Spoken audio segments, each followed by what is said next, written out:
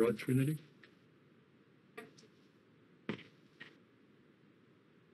Good evening and welcome to Lithgow City Council January meeting, our first meeting for the elected new council. So welcome everyone.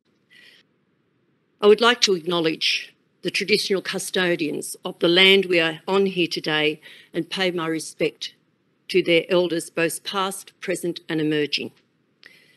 The declarations of webcasting. I inform all those in attendance at this meeting that the meeting is being webcast and that those in attendance should refrain from making any defamatory statements concerning any person, councillor or employee, and refrain from discussing those matters subject to closed council proceedings as indicated in clause 14.1 of the Code of Meeting Practice. Do we have any apologies this afternoon? Councillor Bryce? Oh, she's there. No, we have Councillor. Okay, no apologies. Any declarations of interest? Declaration of interest? Confirmation of the minutes of the 22nd of November 2021. That would have to be a councillor that attends. Happy to move, Mayor Statham. Councillor Coleman. Happy to second. And a seconder, Councillor Goodsell. All those in favour say aye. Thank you. And to somebody please to second and move the minutes of the 22nd of December 2021. Happy to move again, Mayor Statham. Thank you, Councillor Coleman. And a seconder, thank you. Now, we can only have people that were attending that meeting, I'm sorry. Councillor Goodsell, all those in favour say aye. Aye. Thank you, carried.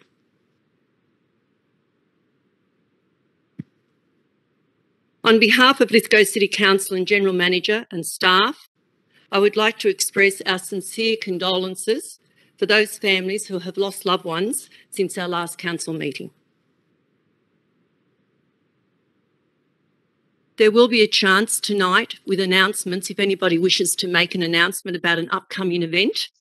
I know Rydal Show is going to be on in a couple of weekends, so anything that you think is in particular important to our local government area, please stand up now and announce what you would like to. Thank you. I've got one, Mayor Statham. Yes, Councillor Goodsell. So I'm not sure if the council is aware, but we are a dementia-friendly community. Yes. There's a walk on this Saturday that's been organised by the Dementia Awareness Association in conjunction with the Lithgow Dementia Awareness Group. They're doing some fantastic work in our community at the moment, and the walk will be on. You can register online, and it'd be lovely to see as many of us there as possible on Saturday. And it's changed location from the Tony Lucchetti Sports Ground to Wattsford Oval this Saturday. The time, Councillor Goodsell? 100% sure you have to register, and it's between maybe 8 and 5, but you can register to attend from whatever time you like. All right, thank you. Any others? We'll move straight into public forum, thank you. So our first speaker this evening. Sorry, Councillor Statham, I've just got one more question. So Yes, certainly. with the change to the commemorations and announcements, and I think it's fitting that you're doing the whole lot up at once and we're not individually recognising members that we've lost or that we know, do we have to amend a terms of reference or such to reflect that? Mr General Manager? I don't know that we do. It's really just become a practice, and there was really just some parameters in terms of matters that qualify for being dealt with in that section of the business paper.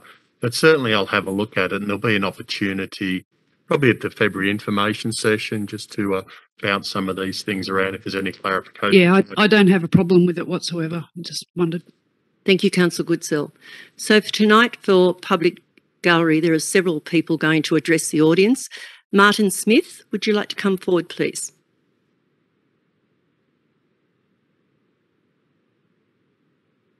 Thank you, Mayor, councillors and council staff.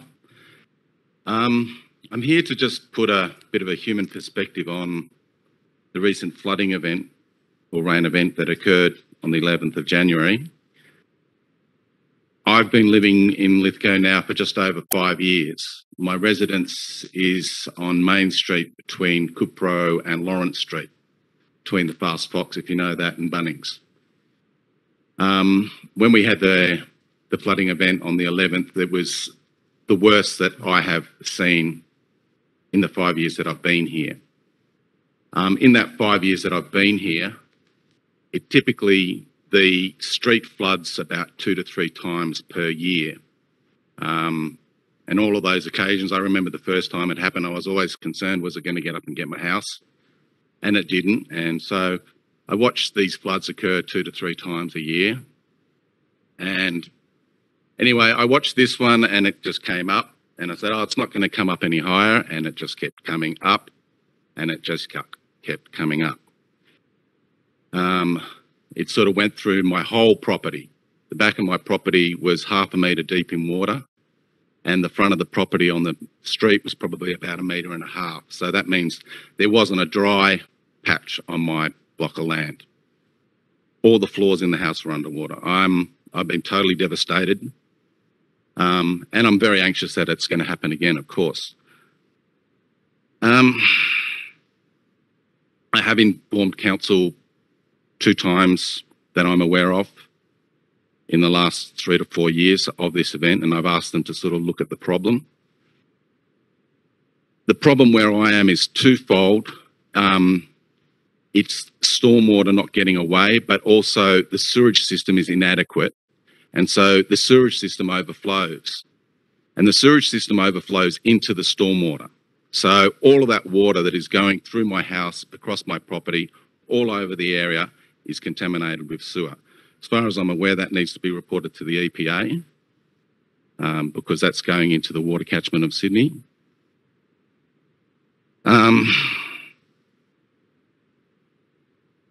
Apart from how I'm feeling, I really want to see some movement on this, some improvement of the infrastructure. I am willing, if you've got council engineers, if they would come to my place and I would point out all of the issues that I see surrounding my property. I can probably point to 6 places where I know sewer's coming out. I know the way the stormwater drains block up. I can read it like a book when it's happening because it's the same story every single time. Just finally, anecdotally, I've been cleaning up my property and some locals have been walking by and I've been talking to them. And some of them have been living in Lithgow for 60 years. And I got a comment today from one fella saying, this has been like this for 60 years. So it's clear to me that council must know about this problem. And it's just, I'm aware that money is always a problem when it comes to all of these things. And I'm sure across the council, there's probably hundreds of other equally important issues to do with stormwater and sewer that want to be attended to. But I would really like the council to take a serious look at this because it's affecting the lifestyle and it's sort of like, it looks pretty bad if you've got a big pile of sewer going past your swimming pool down into Farmers Creek. All right, thank you for your time. Mr. Smith, I'd like you to hear Jonathan Edgecombe. He's listened to you and he'd like to speak. Thank you. Thank you, Jonathan. He's our engineer. Hi, Mr. Smith. Firstly, I'd like to express my sympathy for everything that you've experienced over the last couple of weeks. I can't understand how traumatic that must have been to have your property flooded to the extent that it was. And yeah, I'm very sorry that that's happened to you. But I'd also like to add that I am aware, I'm a Lithgow resident myself. I'm aware that this issue has been persistent. And while I haven't been with council for a long time, it has been one of the projects that we've held close because we believe that it really absolutely should be fixed for the reasons that you've outlined. We do have a scope and a project that's been developed to directly resolve this issue. It was very difficult and a lot of engineering know-how went into developing these plans, but essentially the project will see an array of new inlets and triplication of the pipework underneath the Wattsford Conran Oval area. So it'll see the flood capacity in that area dramatically increase. However, while council and the administration have gone to great lengths in attempts to lobby for the funding required, which is about between $1.5 and $2 million to complete this work, unfortunately to date, this project hasn't been deemed a priority. So we'll be continuing our efforts. We'll be advocating extremely hard to the absolute extent that we can to make this project a reality. But once more, I sympathise with your issues, and I hope very much that we can fix this in the near future. If I could comment, if you would like me to write a letter to any state or federal ministers, and if you would help me word it so that it would be appropriate and not too blasphemous, then I'm more than welcome to help the council get these funds that it needs to get for this project. I think that's a very good idea, Mr. Smith. You might like to speak to Jonathan Edgecombe after the meeting, or if you're going to leave before the meeting finishes, I think Jonathan should get your contact details before you go. Okay, thank you. Thank you. Our second speaker this evening is Mr. Brian Giblet.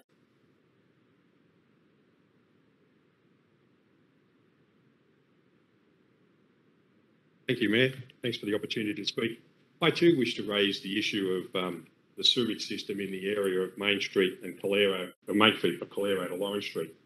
And what I'd like to do is to have the focus of the council actually on the sewer, not so much the stormwater. Mr. Smith quite eloquently put the case for both stormwater and sewage.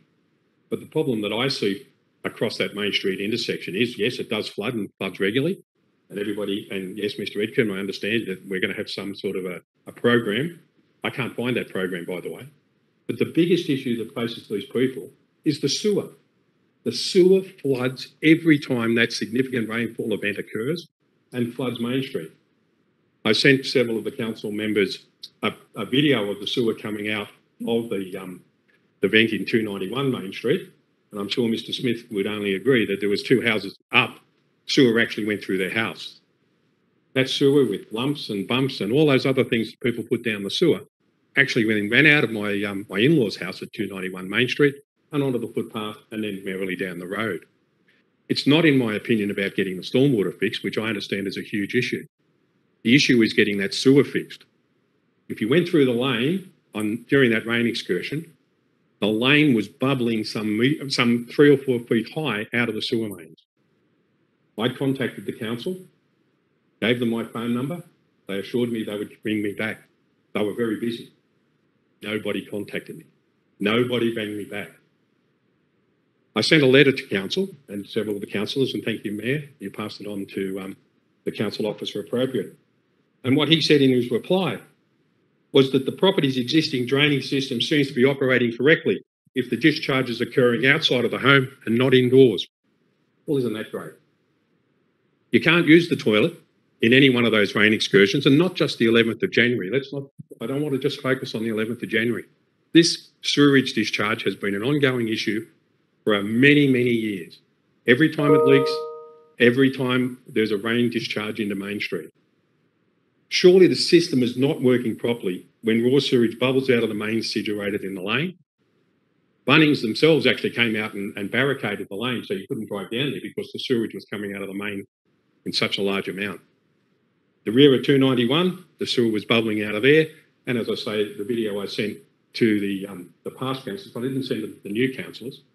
And there's a reason for that, and I'll come to it. But it's not limited just to that one event. Every time it rains, the stormwater floods, and the stormwater brings with it a sewage flood as well. Surely that is not acceptable. And why I didn't send it to all the other councillors.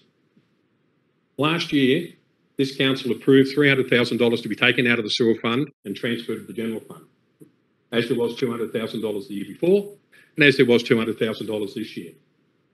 We just heard from Mr. Edgecombe, we can't get $1.something million in grants to be able to fix the stormwater. We took $700,000 out of a viable sewer fund.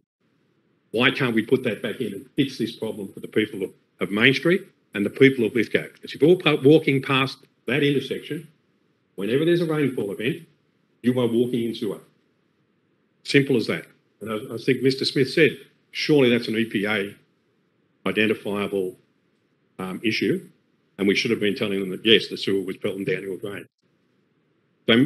So, Mayor, I appreciate the time. I had a speech, but Mr. Smith more eloquently put it, because he is a landowner in that area. I only speak on behalf of my in-laws, but it is a huge problem. It's not about stormwater, it's sewer. The stormwater, I think, well, we can't live with it, but I understand that. We can't live with that sewer every time we get a significant rain event, flooding and then flooding into Main Street and down through houses. I appreciate your time. Thank you, Mr. Giblett. Number 3 tonight is Mr. John Lowe.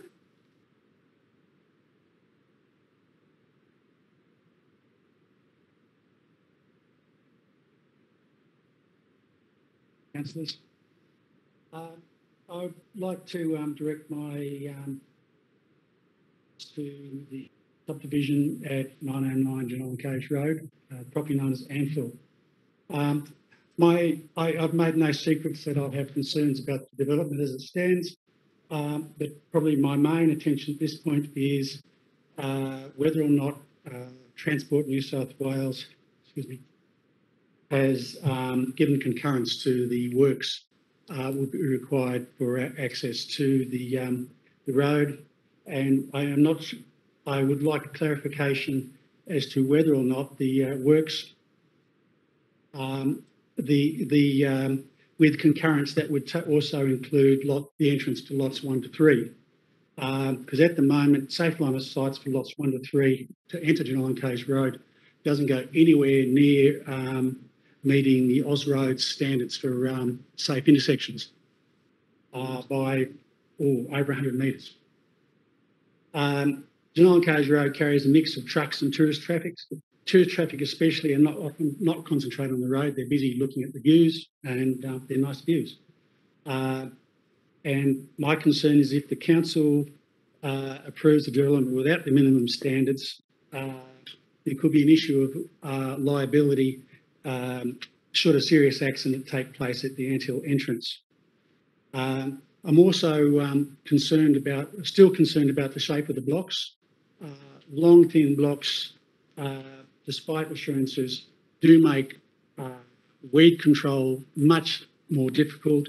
It also makes best practice for integrated pest management plans very difficult, if not impossible. As in best practice, 2 of the use methods are shooting of pest animals and also using poison baits.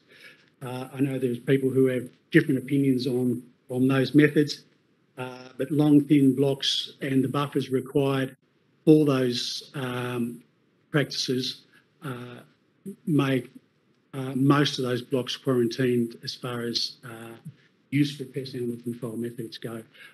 We'll be trying to control our pests. We don't want more coming across the road from our neighbours, not to mention the extra load on other commercial farm holders in the district trying to do their notifications.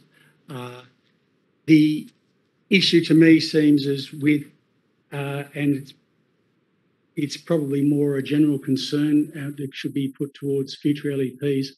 Small blocks like this are a little knife into larger landholders who are trying to make their living off the land, and eventually will probably succumb, and you'll get a lot more little blocks and all the issues that council has to face that goes with that.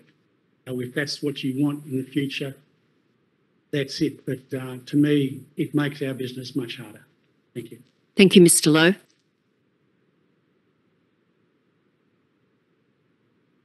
Charles Lowe, you're the next speaker, Charles.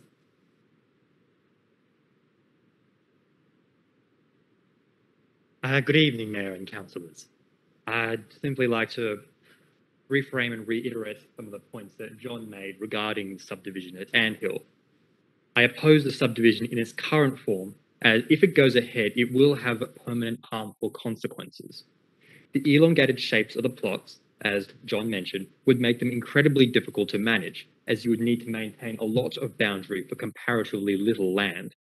This is further exacerbated by the incredibly steep landforms that would make managing these blocks almost impossible. As a grazer myself, and from the wisdom of my peers and neighbours, I can fairly confidently say that no one with any sort of meaningful agricultural experience will consider these lots viable. And given the current plans evolving of converting much of the key farm infrastructure, such as stables and sheds, into houses, they're clearly geared towards creating lifestyle blocks as opposed to productive and sustainable agriculture. A combination of impractical boundaries, steep terrain, and likely inexperienced owners is a perfect storm for the properties being badly managed.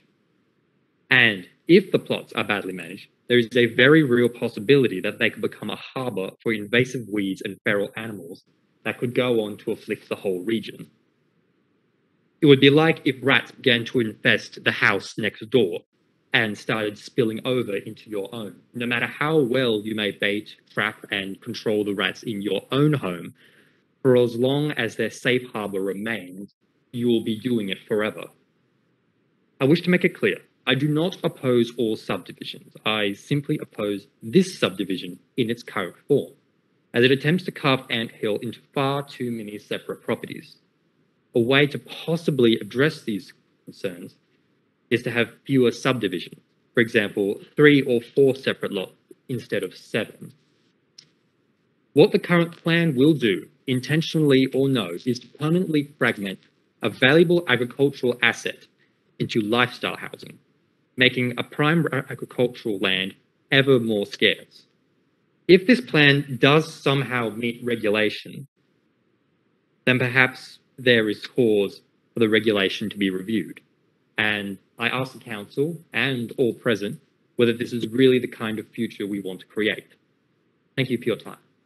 Thank you, Charles. Mr. Chris McEwen, thank you.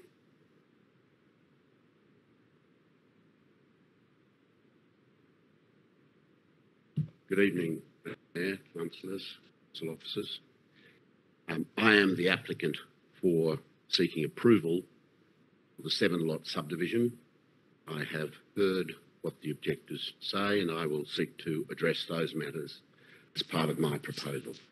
I note that a number of members of the council were able to come and view the property last Monday, at which time the matter was discussed in some depth, but I also note that a number of councillors were unable to come, so I will have to, if you'll excuse me, go back over some old ground. The application, as the report makes clear, seeks to create 7 lots. It does this by consolidating 22 existing lots into 7 lots of various sizes, which range between 40 hectares and 60 hectares. Importantly, it complies with all the council rules and requirements. The 40 hectare rule being a rule which plainly is contained within the council LEP and may reasonably be expected to indicate to persons who wish to subdivide the land that, subject to it being appropriate, it is of a size which council regards as appropriate for the area. Each of the lots, despite the comments which have been made, have in fact been designed and surveyed so as to make the best use of the existing topography and the tracks, and to ensure that each lot remains manageable, sought to work with the land and not against it. Each lot has access from Jenolan Caves Road. Most of the lots, if approved, will have shared entries to reduce any possible conflict on the road. With one exception, those entries already exist. The property has 3 dwellings which are currently separately occupied, as well as an 80 metre by 20 metre brick stable and a 30 metre by 20 metre brick shed. Each of these structures will be placed on individual lots if the application were to be approved. Each lot has access to power. 5 of the 7 lots already have approved septic systems installed. To elaborate on that, that is each of the 3 houses, plus the stable block, plus the shed, which had historically quite a large butchery attached to the side of it. They're all registered and approved by Lithgow Council in terms of their septic capacity. The land is suitable primarily for cattle grazing, and there is no reason for that not to continue. The subdivision will not be out of character. There are numerous examples of 40-hectare lots already in existence, and indeed smaller lots. My own property has out of it in the centre a 40-acre lot, which is occupied and farmed. There are, at the bottom of the property at the east end, a number of 2.5 to 4 hectare lots, and they appear to manage the land in an appropriate way. I certainly haven't heard any objections. In terms of the objections, they have been fully dealt with in the council officer's reports. Complaints of reduced agricultural production and unmanageable land have been addressed by a report and by the council staff, and I'll come to that in a moment. Increase in weeds and feral animals, that has also been addressed by a report. In my respectful submission, it's one thing to say that if you divide it into 7 lots, it won't be manageable. I don't, with respect, accept that. The alternative is you leave it as 1 lot and you may get one owner who decides that it's not in their interests to maintain 775 acres, and you could get exactly the same result. Yes, the land is steep, and yes, the lots may appear on paper to be narrow, but the council staff have looked at that very carefully and have come to the positive conclusion that they are well designed and managed to overcome concerns about productivity and management. In terms of the way in which the application has been addressed, I've mentioned the council staff. The matter was referred formally to the Rural Fire Service. They have granted a 100B certificate and have thereby approved of the subdivision, if it be approved by the council, subject, of course, to conditions, all of which can easily be satisfied. In terms of concerns about traffic, I have lodged with the council a traffic report from a traffic expert. I do not agree that there is any shortfall in the sight distances for any of the entries, bearing in mind that the one which seems to be of concern is an existing entry already, and there is no history whatsoever of road accidents, but more particularly, the expert report has measured those entrances, and he concludes, and the council has that report, that they all meet the relevant requirements of the RMS and all of the relevant standards that are necessary. Mr McEwen, would you like an extension? If I may. The time has gone. Can somebody please move? Thank you, Councillor Coleman. Have a second to thank you. Councillor Goodsell. All those in favour say aye. Thank you. You can extend that. Thank you. In terms of the management of the land, there is an agronomic inspection report which was provided in November last year in response to the objections which were made in respect of the 3 objections that the council received. That is available to be read, but if I could just reference page 4, paragraph 12, Mr.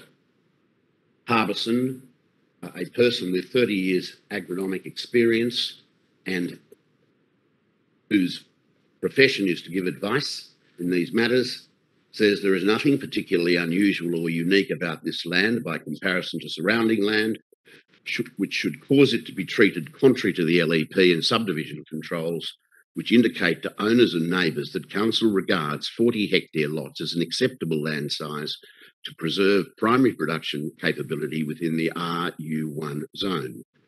He says, from my observations, the proposed subdivision into 7 productive and more manageable lots is better aligned with the topography, does not compromise the rural stocking capacity of the land. The reconfigured lots are the product of taking into consideration topographical constraints and opportunities. He says, by way of conclusion, the subdivision, more correctly an amalgamation into 7 lots, is likely to result in a beneficial and sustainable agricultural outcome for the land, which will not compromise its future productivity.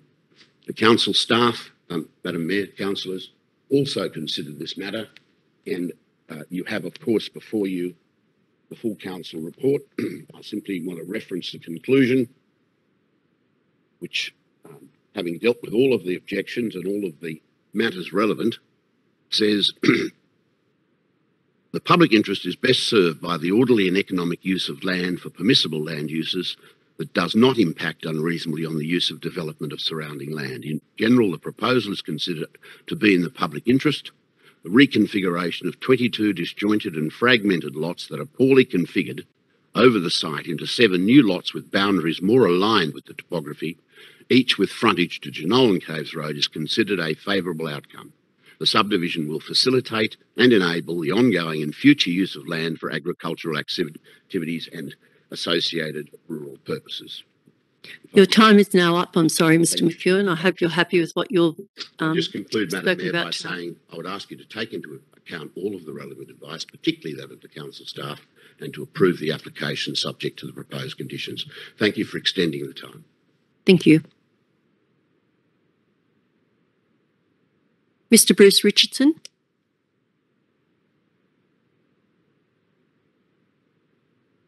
Thank you, Madam Mayor, councillors and staff. My name's Bruce Richardson. I live at Glen Alice in the Kapiti Valley. I've been there since 1965. I'm on the statutory government body for the RFS of the Bushfire Management Committee, and I'm the local captain of the Glen Alice Brigade. I rise to support Councillor McGee's notice of motion in tonight's agenda regarding roadside vegetation. It's a very prolonged subject of mine, as you'll probably find out, Madam Mayor, when you chair, if you chair the next Bushfire Management Committee meeting on February 1st.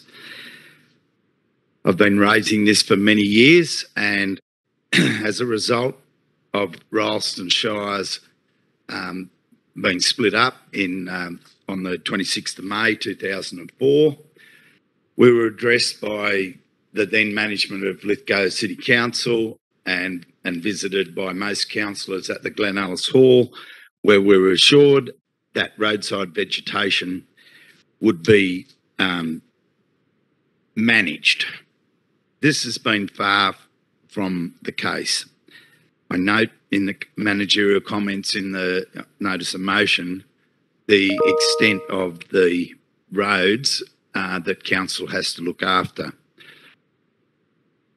Many councils have adopted chemical usage as well as other mechanical means such as graders and slashers and swing arm slashers. It was deemed by many people, and I was a part of what was a Glen Alice Community Association roadside council committee, and we managed to liaise with Ralston Council in those days on roadside vegetation management. Unfortunately, back in the time of the Ralston Council, a somewhat radical conservationist hung off the bucket of an excavator on Louis Road, and from that day on, with the kerfuffle that followed that, there was no liaising with the Glen Alice Community Association Roadside Management Committee. The stumps of the trees that were removed on Louis Road are still there today, and after, I would imagine, 25 years, last year was the first time that that section of road was revisited for capital works in terms of the drainage and other issues with that particular section of road. The Glen Alice, the Kapiti Valley roads are now suffering from roadside vegetation, both big trees, shrubs, grass, and there is no way that seasons like we've had this year should be used as an excuse. If there had been chemical usage, the burden from the road would not be as significant as what it is at the moment, and in the particular road leading to our property, Upper Nile Road, which has lines on it, one lane is now back to 1.3 metres with vegetation imposing on the roadway. So it's basically back to a one-lane road, and growing out of the bitumen are tree suckers. Now, apart from the abhorrent situation where ratepayers can see mismanagement happening to their council roads, surely it cannot be deemed as a good usage of council assets to allow this to happen. I'm aware that most things that are done in Lithgow Council of late are centred around financial management, and that's a real pity, because in the end, this is all going to cost us a lot more money through bad management. And I am for proactive measures being taken rather than reactionary measures being taken. And so the little trees that I'm talking about that are growing out of the road now become big trees, and I could take you from Glen Alice to Rylstone and to Capity, and I could show you every tree that wasn't there at the period following the person hanging off the bucket of the excavator. And you have access to money that governments are making available for roadside vegetation management through RFS, and Jonathan touched on that at a BFMC meeting with the constraints that Lithgow Council has had with that. Mr Richardson, would you like an extension? If I could, please, Madam Mayor. Not sure who was next. Councillor Goodsell, thank you. All those in favour say aye. Thank you. You've got 2 minutes. I won't be long, Madam Mayor.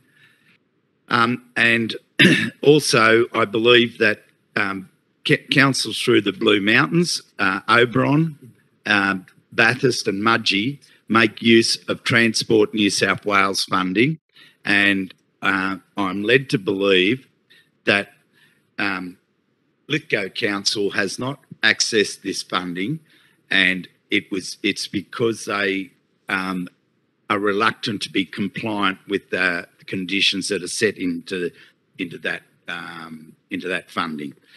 So I would ask the new council to look into this.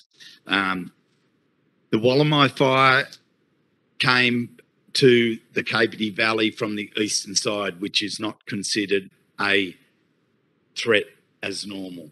We all saw initial boundaries that could always be held during fires become very hard to strategically contain the fire. I've been speaking in my captain's reports to our brigade for probably 12 years about the threat coming off Airlie and Janowlan roads, mountains, and coming across onto Glen Alice Rylstone Road and the Glen Davis Capity Road. And so our prevailing weather in the valley is west-southwesterly, and with strategic changes in grazing to lifestyle blocks in the valley from that western southwestern sector, we as volunteers are going to need the strategy of being able to use the road, and if it has vegetation growing on it and trees canopying over the road, it becomes very difficult to control. I've nothing further to say other than I and my brigade members and other members of the community are available should any council staff wish to meet with us and talk about issues regarding roadside vegetation and any changes in your strategies to dealing with it. I could help you with contractors if you decide to move down the chemical way. Thank you very much, Madam Mayor. Thank you, Mr Richardson. Last but not least, Mr Jeremy Dawkins.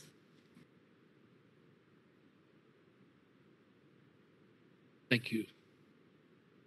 Congratulations, and councillors, on your election at a very critical time for Lithgow. I think we're facing, as you're all aware, big challenges, and can meet them with very big opportunities. One of the ways that the council is meeting the challenges of the future is through the Lithgow Emerging Economy project. I guess it was deliberate that it was called LEAP. And you have engaged highly expert people, particularly the economists, to help you with this. And they will help you with it in a fairly unusual way, in that this project is not just go away and come back with a report, go and produce this.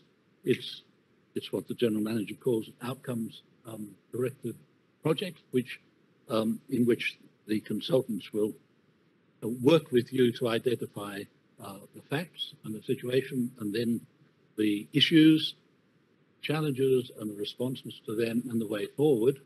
And the brief, which I hope all councillors will read, calls for pauses in the project so that there is an opportunity for councillors, staff, and stakeholders and members of the public to catch up with the consultants, to know what's been found, to work, to consider responses to what they've found, and to develop a way forward and to guide them in the next phase. Alongside this is the local strategy plan review, and clearly these two things are closely related, and I think they should go in tandem all year, because clearly the local strategy plan should reflect what's coming out of LEAP, and vice versa. LEAP should incorporate what's coming out of the review of the local strategy plan. This is not easy to do, but I think if you take the time and use the pauses in the LEAP project, then the two of them should produce a very useful outcome.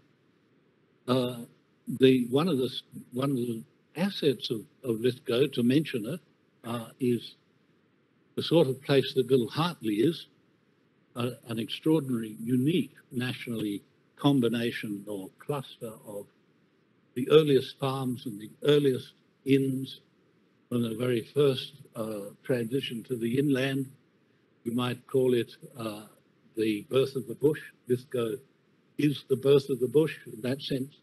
And since those early days, new technologies, innovation, enterprise, and so on in the valley, without destroying a fantastic environment and these historic places, until the Great Western Highway comes through and bulldozes through the very middle of Little Hartley a divided 100-kilometre-an-hour freeway. And not only that, plonks down in the middle of Little Hartley a massive interchange, a freeway interchange, with on-ramps and off-ramps and bridges and so on. Right where the assets of the multifaceted assets that Lithgow has there are located, leaving, for instance, the extraordinarily interesting Harper Baron Inn stranded essentially on a roundabout. The report you have on the Great Western Highway is very measured, very thorough, measured report, but there's no way a strategy of putting a double-lane freeway with interchange on top of the Little Hartley cluster would come out of the local strategy plan or LEAP. It's the last thing that would come out of those strategies. And I think the council has to be much stronger, much clearer that it's unacceptable. The whole project doesn't have a positive cost-benefit analysis. But when you add in the cost to our future of all those assets and the ways they make sense economically, then it's way negative, must be. And lastly, Madam Mayor, all of these things influence the LEP. Whatever the strategies are coming out of this work that you're doing this year should flow into the LEP. The LEP should be a live document that is regularly reviewed and amended and so on. And it sure does need it. And I'm sure the strategies that come out of this, what I think will be a very productive year, should be reflected as soon as possible in the LEP. Thank you very much. Thank you, Mr Dawkins. We'll move now on to 2 mayoral minutes.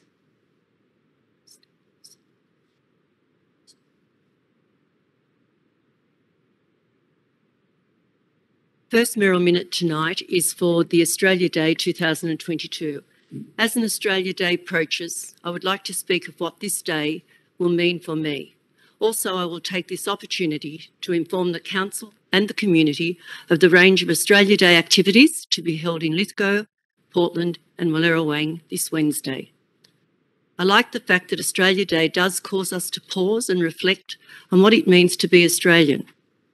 When I do this, I conclude that we have much to celebrate in our community, despite some of the challenges we have confronted in the past 2 years. These challenges have really highlighted to me the resilience of this amazing community. I feel that it is because we have a strong sense of community, and so, as a result, we look out for each other. I think we can also rightly recognise and celebrate that the Lithgow region is a most welcoming and inclusive place. It is often said that Australians are egalitarian, but in Lithgow you can see that in practice. Australia Day is a timely opportunity to again acknowledge the committed work of those who have been the first responders during the coronavirus pandemic because they have put our safety and well-being before their own. The Australia Day Ambassador for 2022 is James Chapman, OLY. Known for his achievements in national, international and Olympic rowing, James Chapman is proud to be an Australia Day Ambassador and to join in our community celebrations. James will give an address at the Lithgow and Portland ceremonies. I've been very fortunate to have met James in Lithgow once before. Lithgow's official ceremony will be held at Queen Elizabeth Park from 10 a.m. to 11 a.m. with the citizenship ceremony, the New South Wales Local Citizenship Awards and the Ambassador's Address. If it is raining, the event will intend to be held at the same time at the Union Theatre. There will also be free entry to the Lithgow Aquatic Centre all day. Wallerawang celebrations will take part and place in Wallerawang Community and Sports Club from 10:30 a.m. The Portland community will be able to celebrate Australia Day with family and friends in Walgan Street, Portland from 10 a.m. The official ceremony commences at midday, and I look forward to participating in these events again with our Australia Day Ambassador. Unfortunately, there is the need to reduce entertainment and food stalls at the locations with the line of COVID restrictions and COVID safe measures. We will place for all on all of the sites, but I am sure that this will not diminish our local community from embracing the spirit of Australia Day. The recommendation, Council note the range of Australia Day activities to be held in Lithgow, Portland and Wallerawang. My second... Can we speak on that, Madam Mayor? Yes, certainly. If that's okay. I know that you don't need a seconder for your mayoral minute, but I would like to speak to it if that was okay. Certainly. Same. I too am looking forward to Australia Day this year. It is a great opportunity to catch up with residents in both Lithgow and Portland celebrations. It is disappointing that due to timing that Wallerawang Lidsdale Progress Association had to organise their own ambassador, which I believe is gold medal Olympian Susie Bagog. I think that's how you say it, OAM. Susie is a sports shooter. I think that it would be best to avoid any upsets that we consult with all appropriate groups regarding Australia Day as early as possible going into the future, if we could please. Thank you, Councillor Coleman. Mayor Statham, I had a comment as well, if that's okay. Yes, certainly. Thank you for your comments and raising the awareness in our community about what the events that are taking place across our local government area. And for most Australians, the 26th is a day of celebration and to appreciate what indeed a lucky country and community we live in. But I believe more importantly, it's a day to pause and reflect and acknowledge our First Nations residents and families in our community from the past, the present and into the future. Thank you, Councillor Goodsell. Anybody else wishing to speak? The second mayoral minute. Sorry, just briefly, Mayor Statham,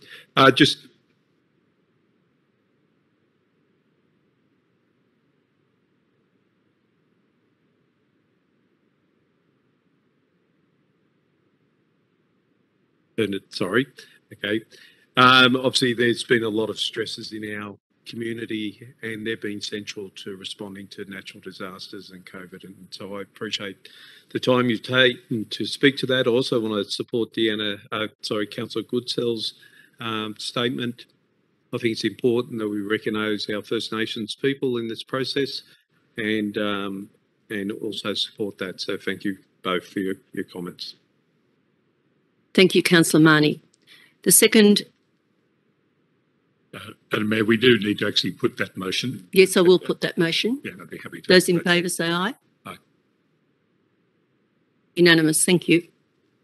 The second notice of Merrill Minute is rather a sad one.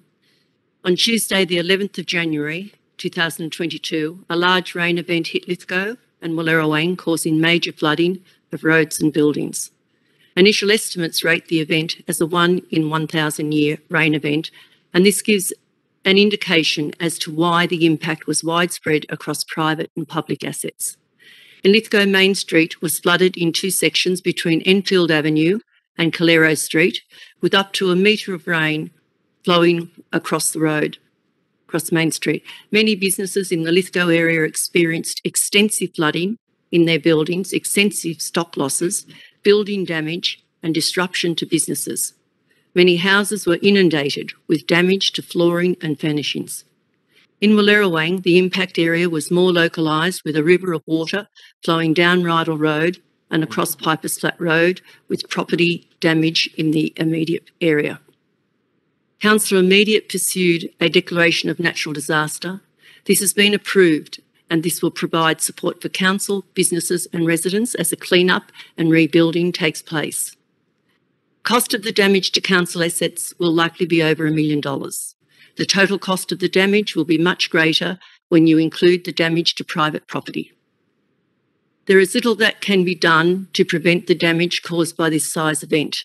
Stormwater assets were flowing to capacity, and the overflow paths were exceeding their design limits.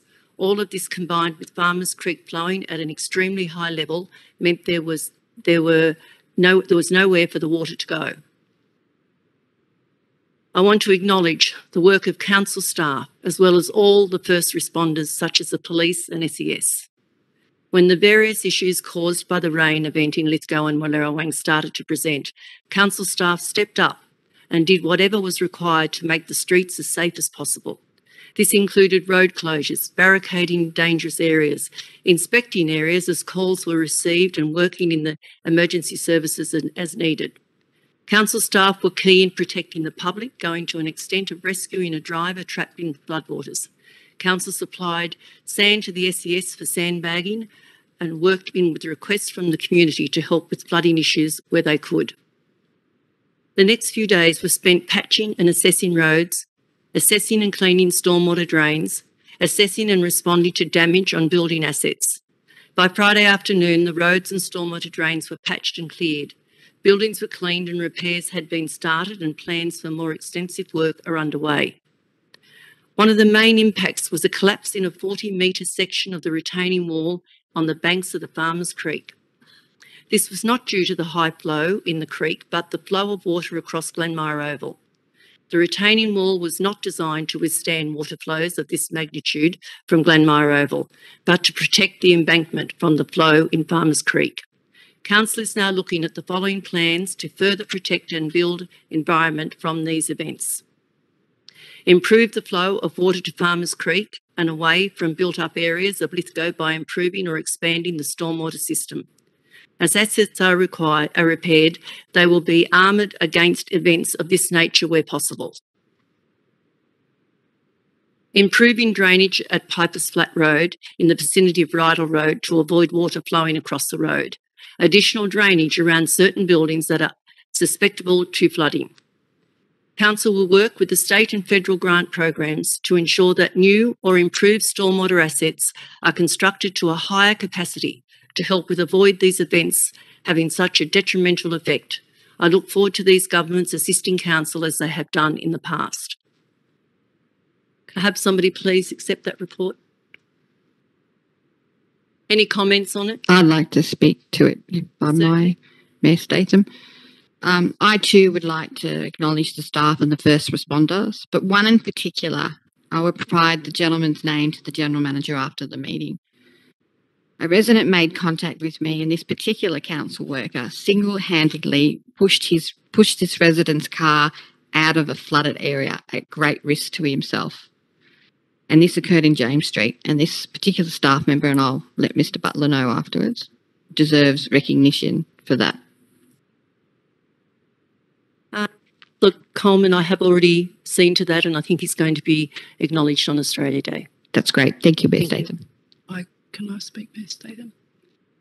I'd like to also thank the people that come and spoke tonight and that their properties were flooded significantly. I was also one of those homes, not particularly in that area in Main Street, but in another area where my property was flooded with a foot or so of water through it. And what I'd like to say is thank you, Mayor Statham, that was a very good mayoral minute.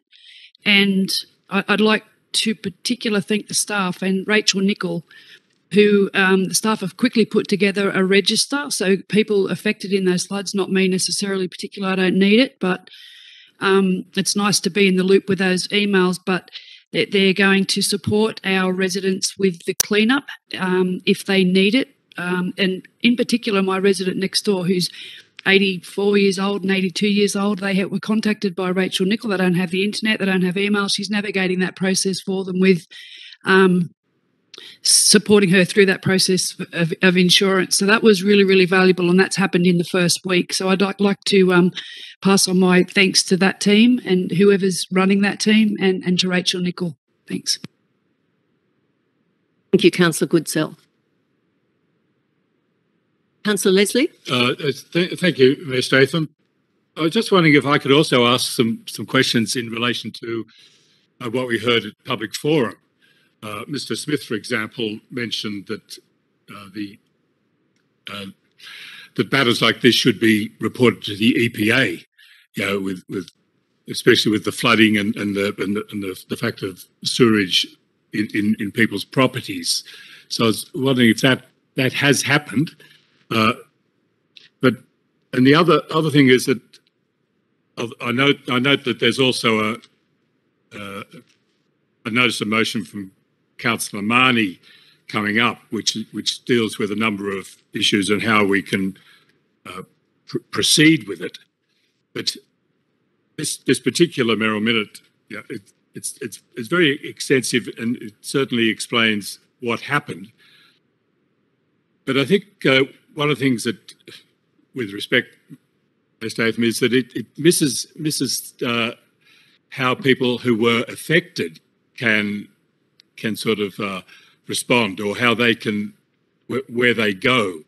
It would be useful if we could get the General Manager just to give an explanation of what it actually means to have the Notice of Natural Disaster Declaration, which was attached to your mayoral minute here, and does it detail that how money would be coming to Lithgow to actually try and fix some of the systemic problems that we have in relation to it. So I was wondering if it would be possible to get a comment from the General Manager. Just prior to that, Councillor Leslie, I requested of Rachel Nicol a full list of the people that had been flooded, both private and business. I've been calling on a lot of them. They know the resilience number. They've been ringing council. The council staff downstairs have been extremely busy replying to each one of them, trying to help them navigate a way through.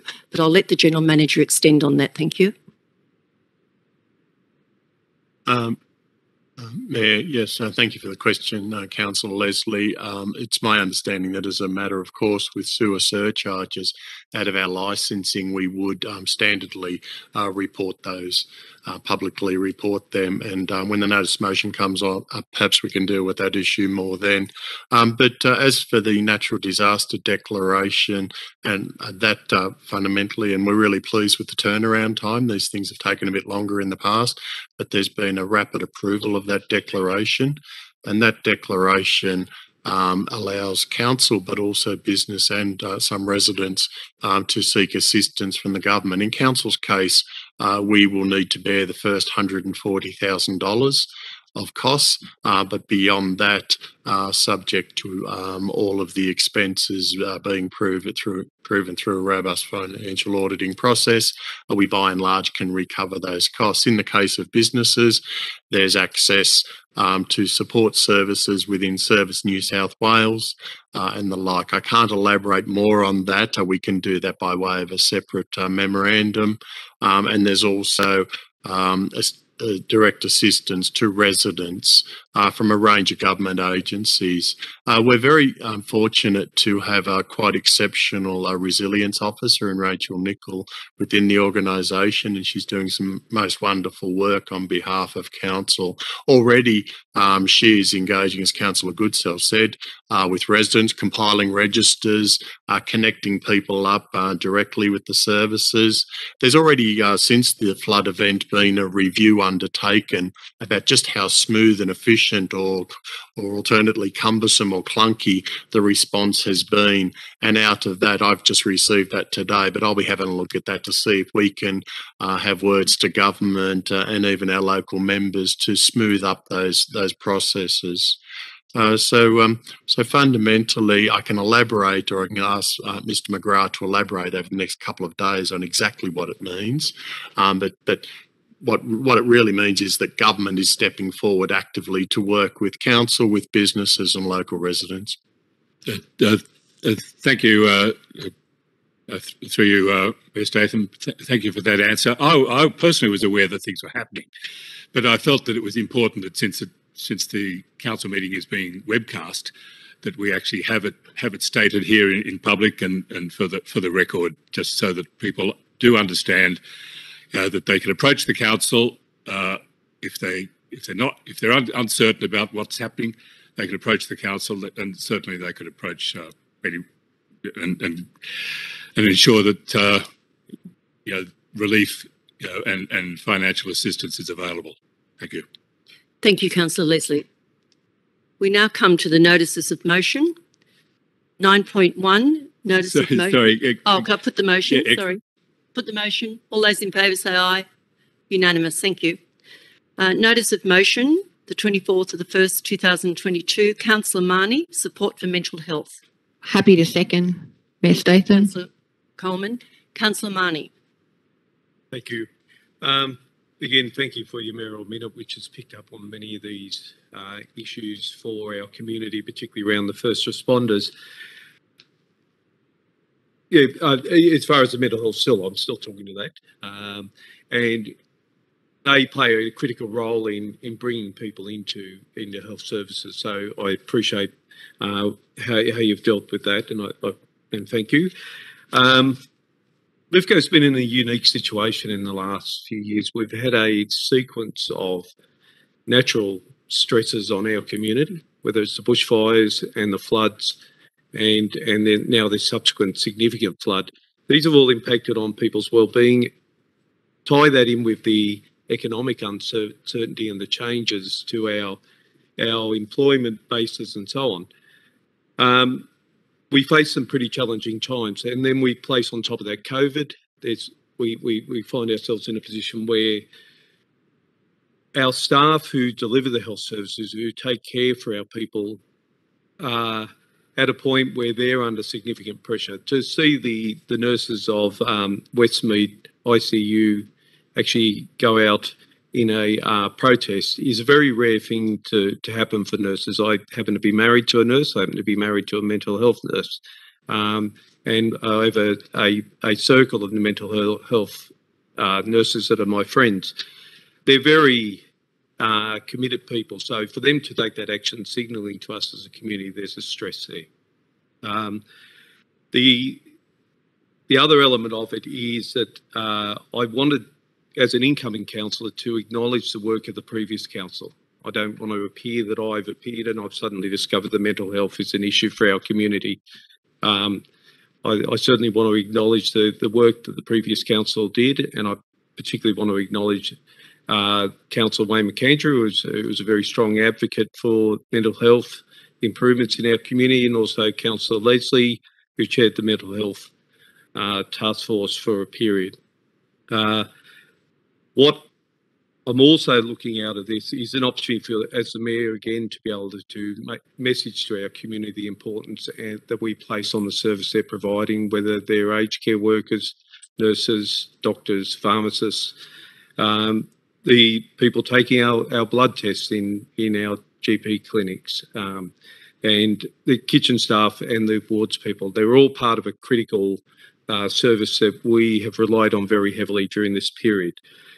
The third part of the motion is I've been approached around psychiatrist services, and in our community, they're uneven in their delivery. There's some areas that there is good delivery patterns. There's others, depending on your age group, particularly for at-risk young people. It's a different service level for those people.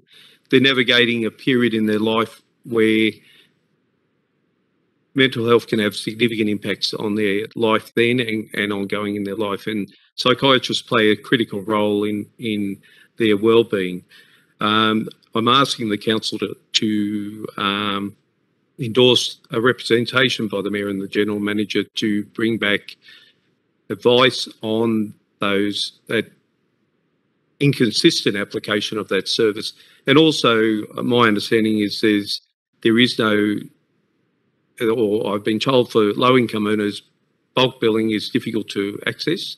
So people need to make decisions about their wellbeing and whether they can pay for a service. So I'd just like to get some response back to those concerns that have been raised for me through the community, and that's why I brought this particular motion so early in the council is that situation sits out there as we stand. Thank you, Councillor Marnie. Councillor Coleman. Thank you, Mayor Statement. Lithgow City Council has been prominent in its support regarding mental health, and this notice of motion gives us the opportunity to continue on with advocating for mental health services. I congratulate Councillor Marnie by bringing this forward. And the past couple of years have been challenging, as Councillor Marnie said: drought, bushfire, COVID, pandemic, the recent storms and floods. But we also need to remember the mouse plague as well that hit the Central West. Not so much here in Lithgow, but a little bit further outwards. It is important that our community has access to psychiatric services, and wait times need to be shortened. I just note in the management comment, Council has recently been successful in obtaining a disaster recovery community development worker for 12 months, commencing early 2022. I was hoping that we could get a little bit more detail, Mayor Statham, on that. Has the recruitment process began, or has it already been finalised? It is mentioned in the management's comment under this particular notice of motion. So if we could get some further detail on that, I'd appreciate it. Thank you, Councillor Coleman. Mr General Manager. Mayor, Mr McGrath can deal with that inquiry.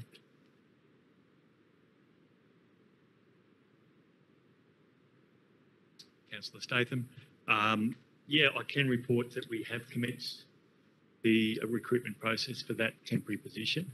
It's funded through the Nepean Blue Mountains Primary Health Network, PHN. And in fact, we kicked it off today in terms of the recruitment process. So we're hoping to install that new worker as soon as possible. It has to be completed. That project needs to be completed by late December. So time is of the essence.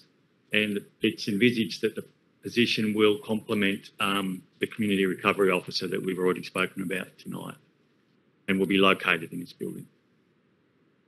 Thank you, Mr McGrath. Anybody wishing to speak against the motion? I'd like to speak. Yeah, we're up to against the motion. Anybody wishing to speak against the motion? Anybody wishing to speak for the motion? Councillor Goodsell. Thank you, Mayor Statham. Thank you and congratulations, Mr. Councillor Marnie, for bringing this one to our attention again. I believe we must fight and scrap to keep our current level of health services, and more importantly to advocate for more, which is what this is going to bring about.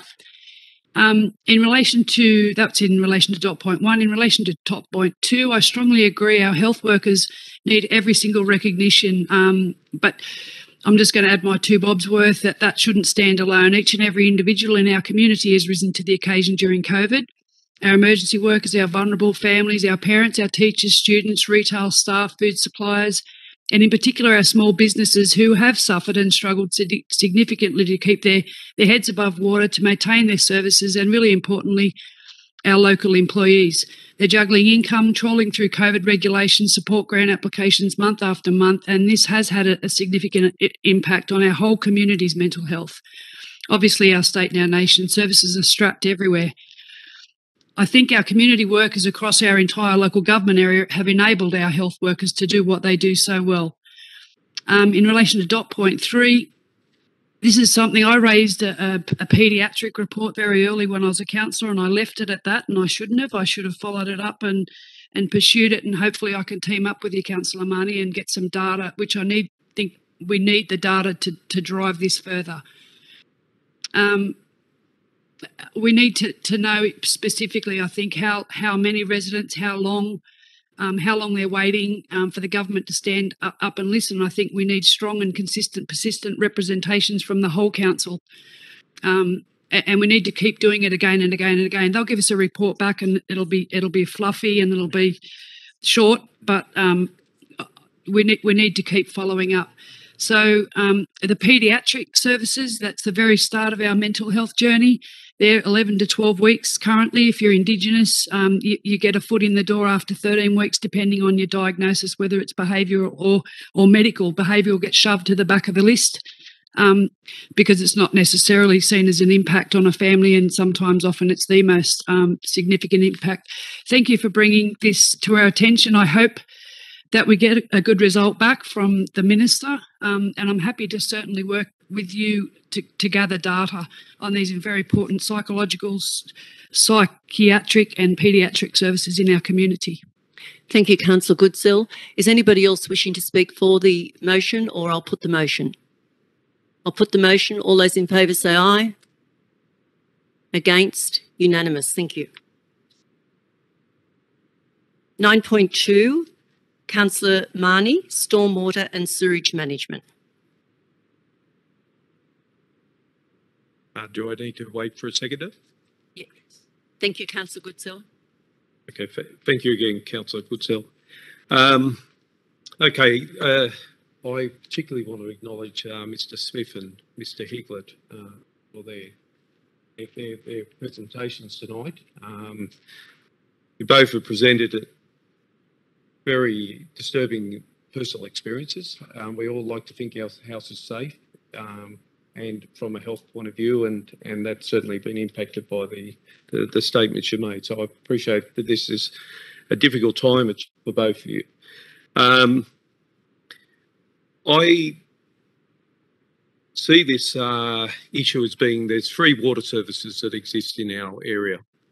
There's our drinking water, there's our wastewater, and then there's a third water service, which is our stormwater management. I think it's critical that they never interact, particularly the wastewater and drinking water. That's an obvious one to everyone. I know that the City of Young had problems with fecal coliforms in its drinking water supply at one stage.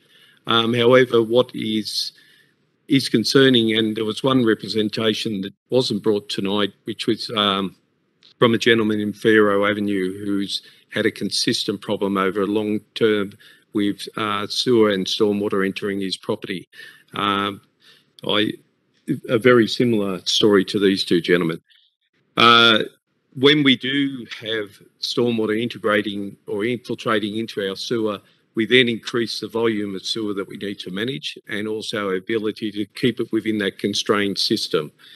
I accept that this was the recent storm event was a significant event, and I want to talk away from that event because this issue's been brought up for several months for me.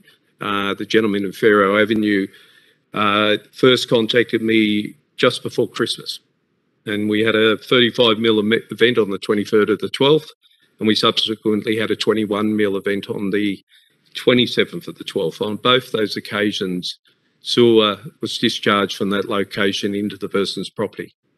Given he's living in a point where he's in the low point of the system, his bathroom has become the pressure valve for those systems. So that's backing up into his toilet and into his bathroom. Now we all understand the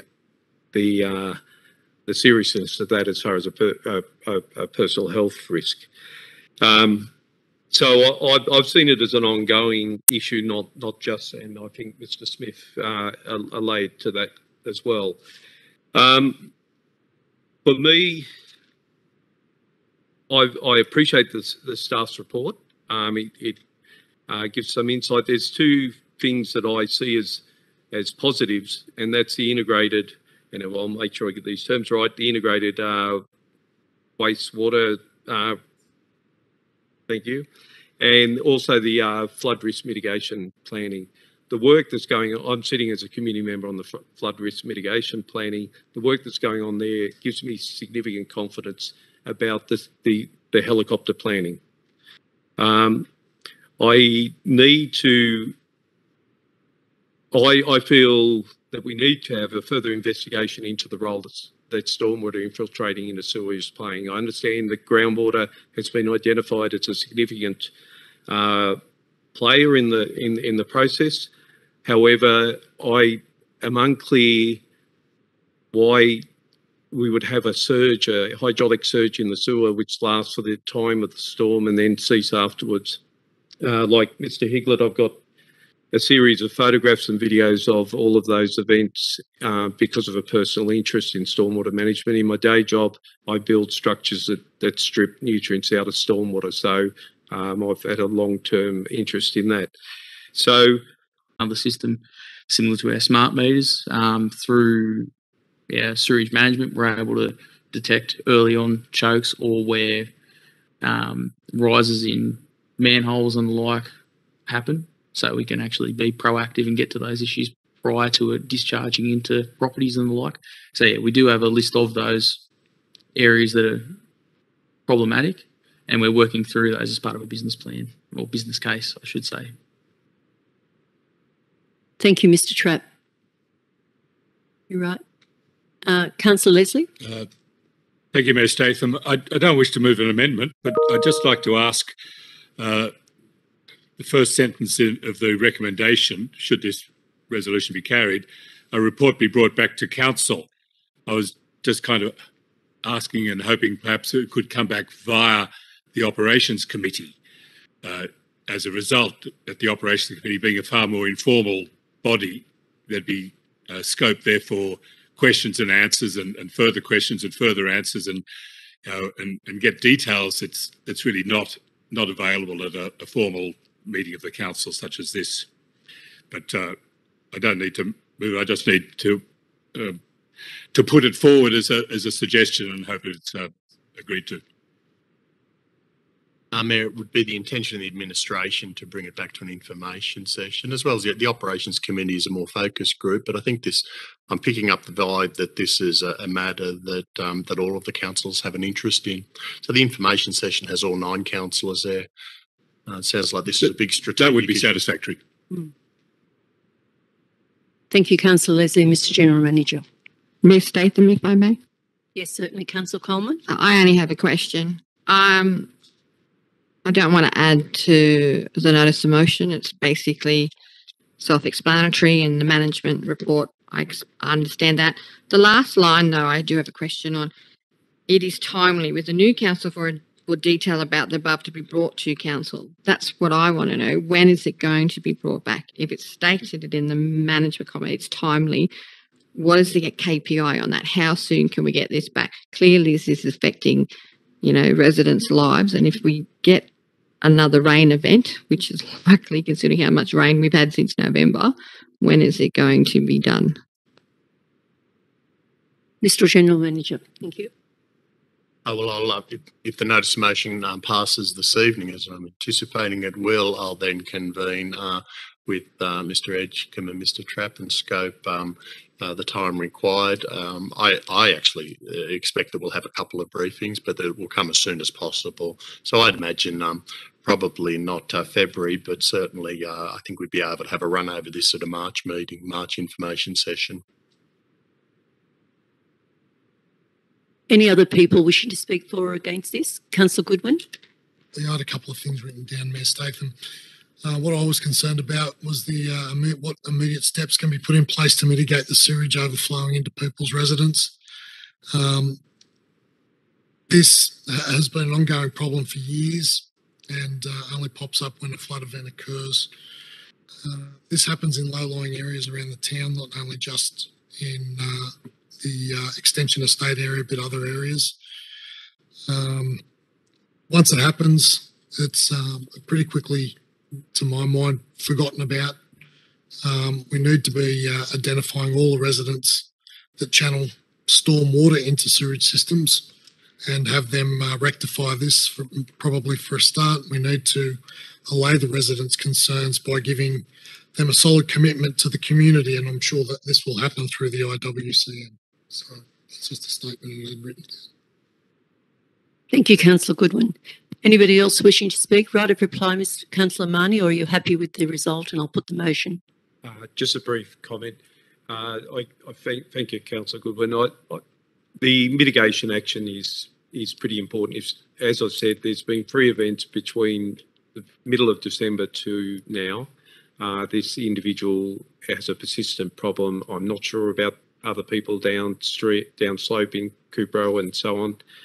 But if I could ask that staff perhaps bring some special attention to that particular section of assets and just inspect them and see if there's any way that we can mitigate some of the things that are happening at the moment, or physically once it enters the surface stormwater flows, whether we can do something in the short term around the people's properties to stop it entering their property.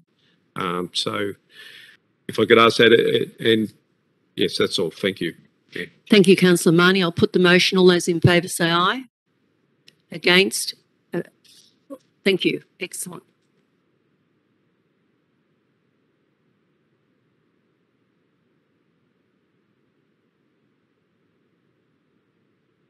(9.3) Councillor Stuart McGee, control measures for excessive growth on roadsides. Mr McGee. Thank you, Mayor Statham. Yes, this notice of motion came out. Do I have a seconder, please? Sorry. Thank you, Councillor Marnie. Yes, this notice of motion came about after a visit to Glen Davis and speaking to some of the residents down there. We had a bit of a public meeting, and yes, one of the primary concerns with the group that I was talking to in particular was the roadside vegetation, the height in particular and thickness of it. Reports of kangaroos coming out, going straight under a vehicle and rolling the vehicle. You can't see the safety markers on the side of the road in quite a few places. It's very thick down there. And it's primarily seems to be in the more outlying areas, the further out areas. Certainly around Portland, Sunny Corner Road, it's up on Garland's Hill there. Vehicle rolled just on the weekend. Yesterday on the halfway down Garland's Hill, there was a vehicle on its roof. Welsh's smashed, pulling it out. The safety markers are very difficult to see along many parts of Sunny Corner Road, and even Piper's Flat Road, all of the roads out that way. But certainly as you get further out, and particularly Glen Davis, Glen Ellis, it's such a long way to take our vehicles, like a tractor. You know, they don't have suspension. To take a tractor that far, it's pretty much, you know, I've driven tractors. You've done a day's work by the time you've driven a tractor from Wallerawang or Lithgow to Glen Davis. That's a long way to drive a vehicle like that. The only suspension they have is in the seat. And let alone what that does to machinery, you know, like especially a side cutting slasher, you know, it's hanging off the side of a tractor on 4-point linkage and with no suspension. That's a lot of wear and tear on that equipment, let alone the tractor itself. I don't see it as a frivolous thing or even an aesthetic thing to be mowing the sides of the roads in Australian countryside. I see it as very much a compulsory exercise, especially when we're trying to attract people as tourists to the area. We've been very fortunate with the amount of rain. Like, yes, it is to blame partly for the excessive growth at this stage, but it's also kept it green. But it is summer in Australia right now. And if we get a week of hot weather and wind and no rain, that'll be dry as a chip in a week. Now, if some of these tourists that we're attracting with our 7 valleys, you know, it's a lovely slogan. It's going to work. And you will get people coming out and they're going to go, Capity Valley, let's go and have a look. And it's a beautiful valley. But when one of those people breaks down and has to pull off to the side of the road, which is becoming smaller and smaller, as Bruce Richardson pointed out, the grass is literally encroaching onto the road and literally consuming the road by getting the roots underneath and and once it cracks and then a seedling, you can see how it all starts. But essentially, the grass is encroaching onto the bitumen and breaking the bitumen and so reducing the actual width of the road, literally. But these people, if they break down, they're going to pull off into that grass. There's nowhere else to go. And if it's dry, then Lord help us and them. So I see it as very much a safety factor, especially when you're attracting tourists to the area who are not familiar with the dangers of red hot exhaust on dry grass. And particularly with the local knowledge. So this is not really aimed at around Lithgow or these easy to reach areas where, you know, we're already here. It's for those further out areas where people with local knowledge, local machinery can be instructed or put in for a tender or put in a quote on their rate and a quote for, you know, that management can say, okay, for argument's sake, from Glen Davis to Glen Alice or in the Rydal area or any of the valleys that we are currently struggling to get to. I think that if we can have local people doing those or available to do those on call, going into, especially next spring, if we can have this enabled by next spring, then that will enable us to reduce the volume of fire risk on the sides of the roads, for one, and just reduce the wear and tear on our tractors. You know, like hopefully we have a few of them, but you know, driving a tractor to those outlying areas, as I said, like over-operated machinery, and tractors are not fun and they're very difficult to operate at the best of times. So to have to drive one to Glen Davis and then concentrate on not taking out road markers, I wouldn't like to do that. That'd be a hard job. And then you've got to drive that tractor all the way home. And after our induction on Saturday, I also had another idea that perhaps we could build a bit of rapport, like for areas where the tender process didn't go through or was not successful with any local contractors, that we build up a rapport with the SES and RFS.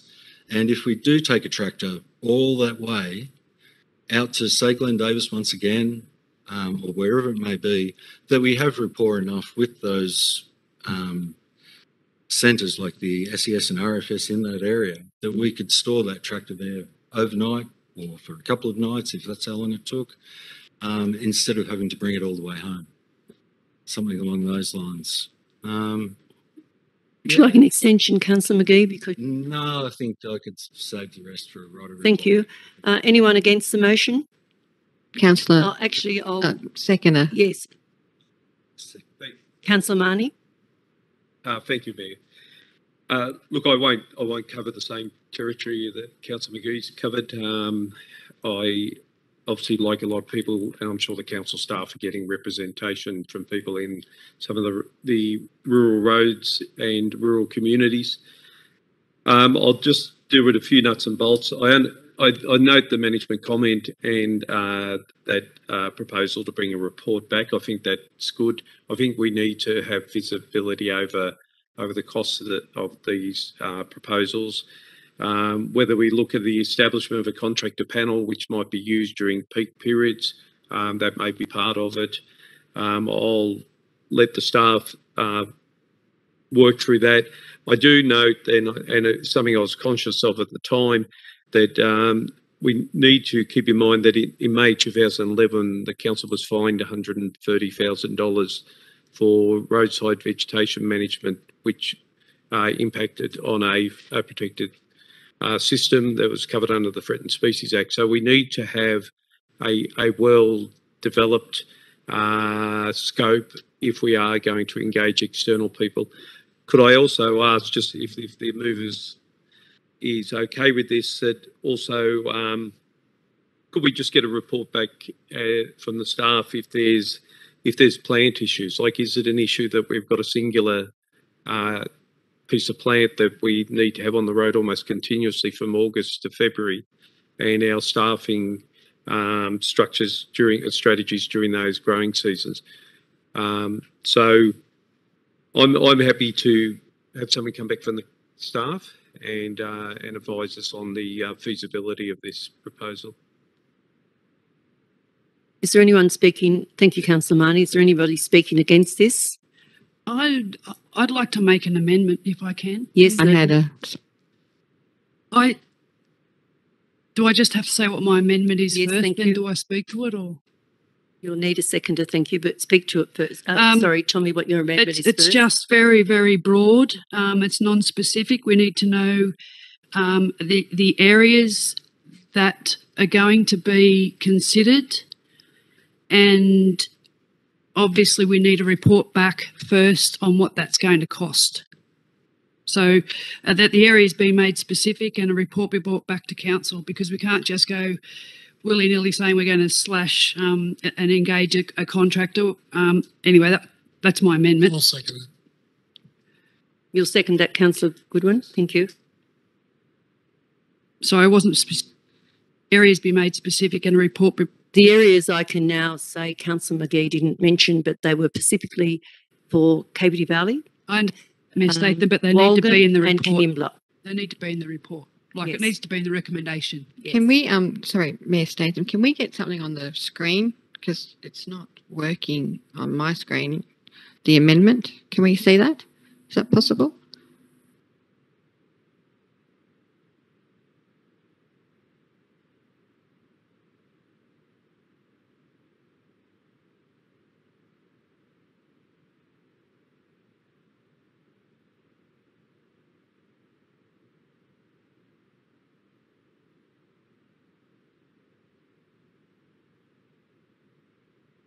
Can I ask a question?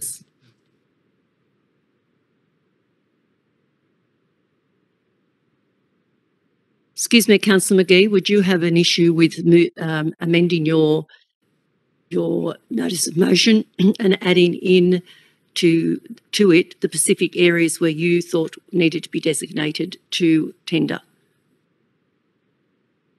Sorry, Mayor Statham.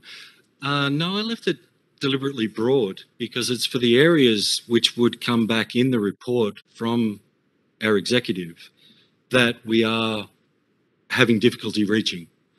And they would also know which were the more outlying areas which would be applicable to this tender process. Like, so it would be the more outlying areas where they know that it takes half a day for that tractor to get there, where we're wasting a lot of time just with that tractor driving down the road, not cutting a blade of grass. But I certainly couldn't name those areas. I wouldn't like to try, and be specific. I think it should be open to a fair degree to the operations area as to where those areas that they are finding hardest to get to, where we should open the tenders to. So the areas around here that we are managing, that they feel comfortable managing. So it's very much an operational thing, which would be the specific part of this. So that's why I left it so broad, because I wouldn't like to restrict it or have it too restricted. Because when it's broad, the operations can come back and say in their report that we haven't got to Glen Davis for 2 years, or, because it's so far. And we haven't been to up near Oberon for 2 years because it's too far, or whatever it may be, So Mayor Statham, if I could be, point of order. We've got an amendment. I don't mean to be rude, but we need to stick to procedure. We've got an amendment up, which Councillor Goodsall has the opportunity to speak to. So could we do that, please? Yeah. Would you like to speak to your amendment, please? I just raised this because if the recommendation as it currently stood could open up a great big can of worms, we don't have resources, we don't have funds, we don't have, while I hear what the Richardsons were saying tonight, I didn't realise that this notice of motion was specific to their area. These things have to be done properly. If we're going to allocate funds from somewhere to somewhere else, we need to do it transparently. We need to consider the whole local government area. We need to consider 21,000 people's ratepayers' money. I need to know if there's a safety concern. Has it been assessed? I'd like to know from Mr. Edgecombe that roadside vegetation actually holds the road together. Is our council financially sustainable to be able to manage, events like this where we're just saying we're going to open up a contract for tenders for local contractors? It can cost $10,000. It can cost $200,000. I need to know exactly where it is and a report to say where the money's coming from and what we're going to miss out on, and if there's a safety concern.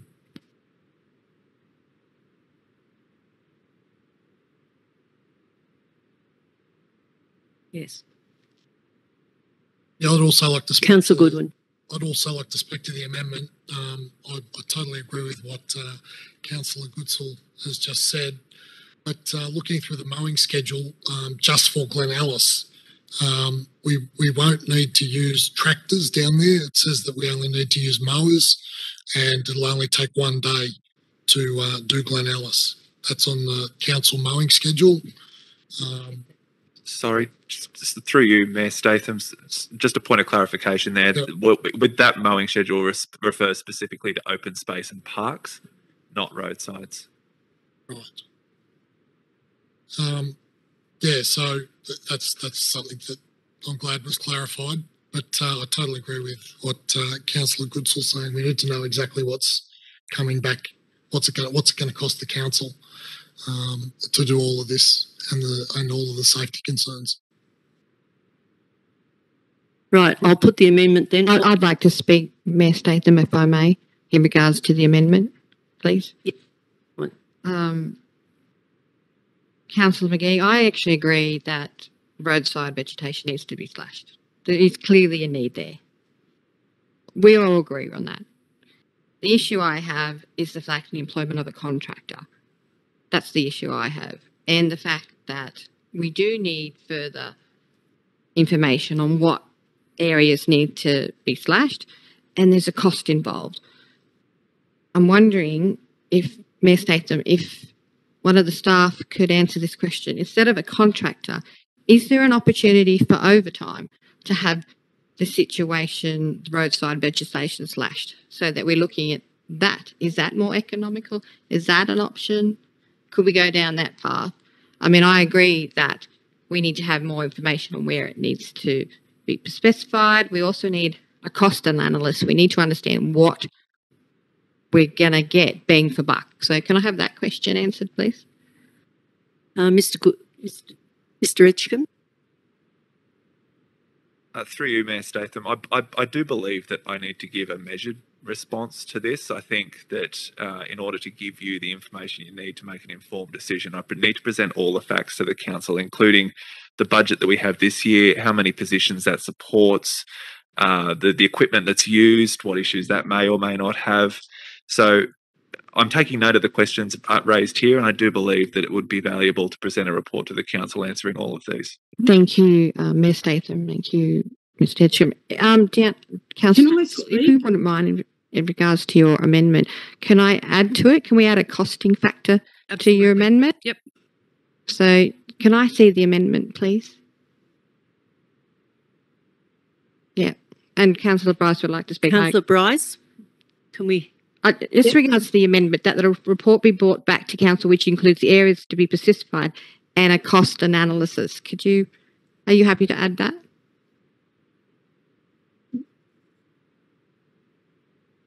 Coleman, Councillor Bryce. All right, so I'm speaking for the amendment as well as the motion, in the fact that I believe that using contractors is a cheaper alternative than putting on extra staff or using staff that have got other jobs to do this job, because obviously they're not getting to it now and they're not going to get to it in the future. By using contractors and their equipment, it releases our equipment and the council's equipment, council workers, to work on other jobs that need to be done around the towns and the villages. I think it'll be a cheaper alternative than $130,000 fine that we received, as Councillor Marnie had mentioned. That was impacted on us, and still the work was not done. So doing overtime is a huge cost to any business, and we would have to put on a fair bit of overtime to try and catch up to the work down at Glen Davis, what I seen. I drove in from Royston to Glen Alice recently, and through there the weeds are terribly across the road and quite high, making it very hard. I've never driven that road. That was my first trip, and it made me very wary of driving on that road. If we're trying to get tourists who have never driven on that road, the whole thing is quite dangerous. It also brings down animals on the road and all sorts of other issues with that. But using contractors for seasonal work makes a lot more sense business-wise. Thank you.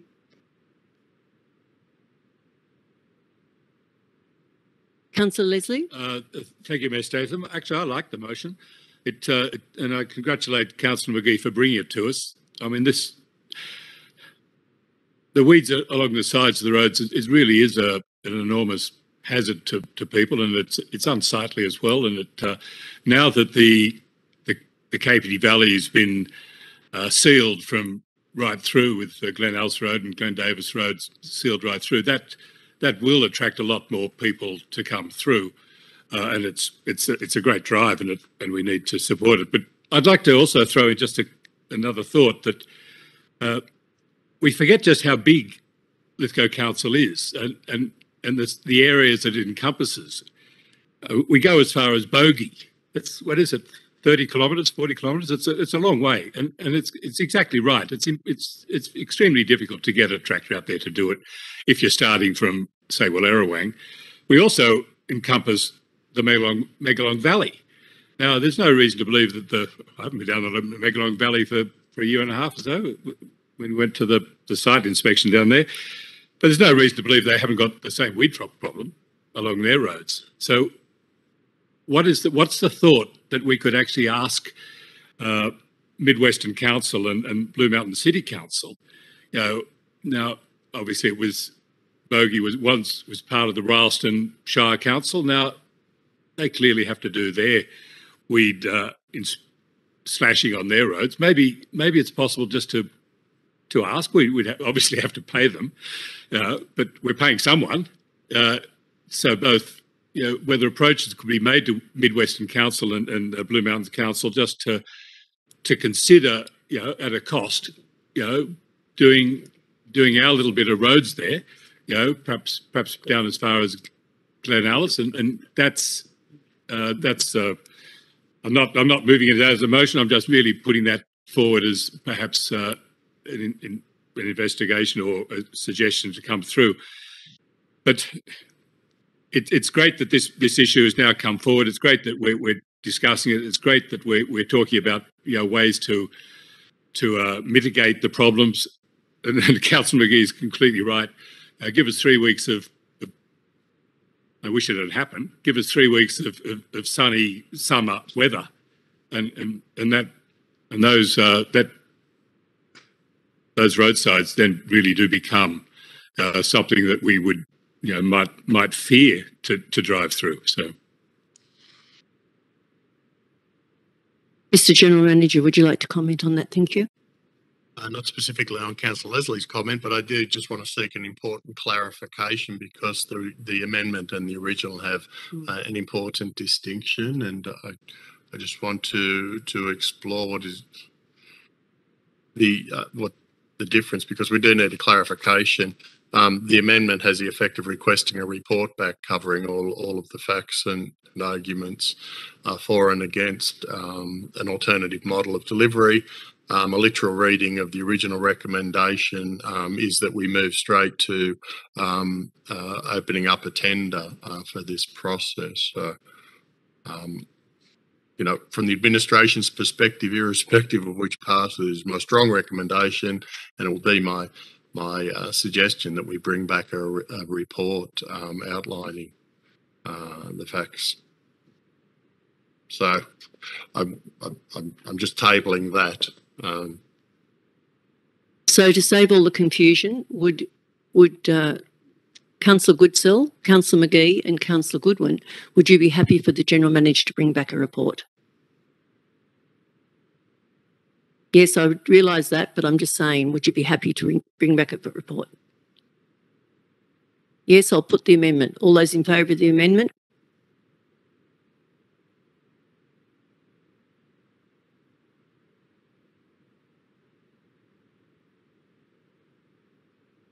Now becomes the motion. So, Councillor Goodsell? All right. And anybody wishing to speak? No, just. All right. I'll put the motion. All those in favour of the motion? Against? Carried.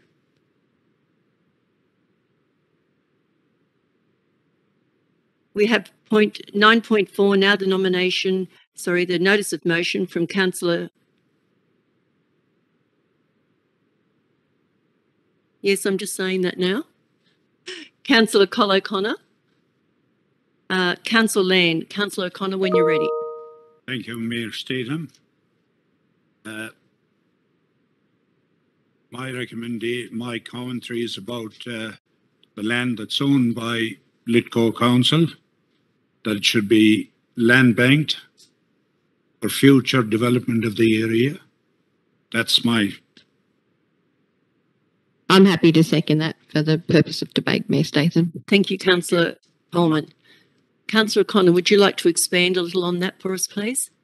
My recommendation is that no land owned by Lithgow Council is to be negotiated or sold to any third party prior to a meeting of council for debate and discussion. And number two, if it is decided at a council meeting that the land should be sold, 2 valuations must be completed to determine a reserve price, and then it's got to be sold by public auction. Thank you. Thank you, Councillor O'Connor. Can I have a seconder, please? Councillor McGee? Sorry. Oh, sorry, Councillor. I already can't. Yeah, second it, Mayor Statham. You had before he read that out, so sorry. Councillor Coleman. No, I reserve my right. I think I'd like to listen to the debate, so I'll sit back. Right. Anybody against this? Oh, yes, actually. Yep. Councillor Goodsell?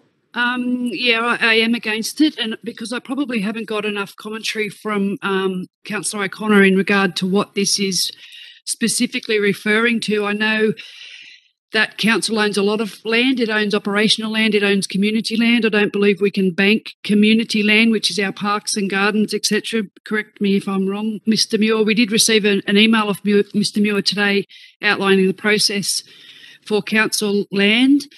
And as far as I'm aware, it has to come before council for a decision anyway.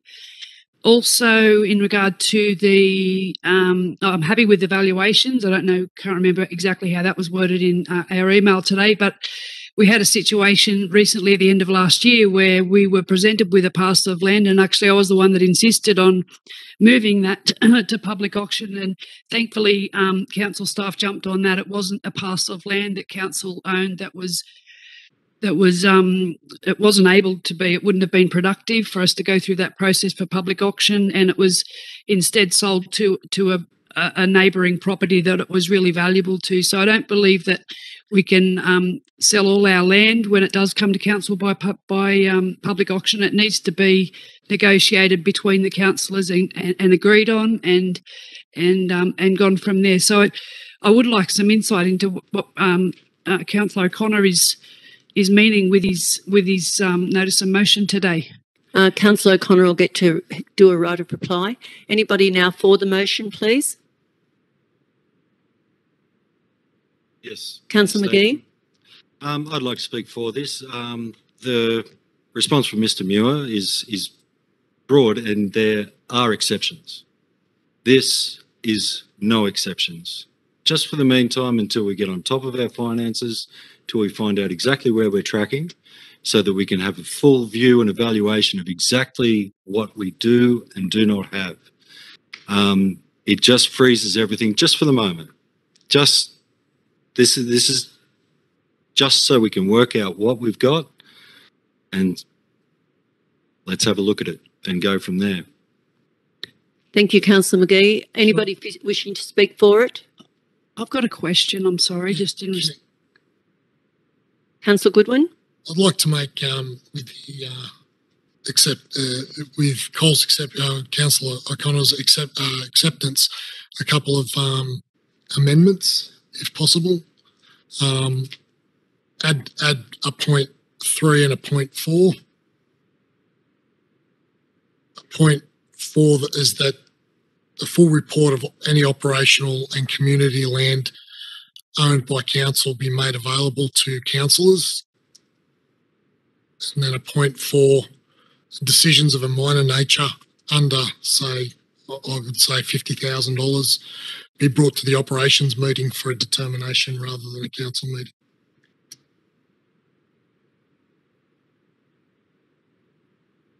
The committee take that decision. Unfortunately, we can't accept a point with the operations, Councillor Goodwin. The committee cannot do that. Okay. I'll just add the point 3. Councillor O'Connor, would you be happy to add point 3 to your recommendations? Would you like them to repeat what point 3 was? Could you repeat that again? Thanks. Yeah, that a full report of operational and community land that's owned by Lithgow Council made available to the councillors. Yes, that would be good. Thank you, Councillor O'Connor and Councillor Goodwin. Anybody else wishing to speak for the motion? I'm the seconder, Councillor Statham, and I need to accept that amendment as well, and I do.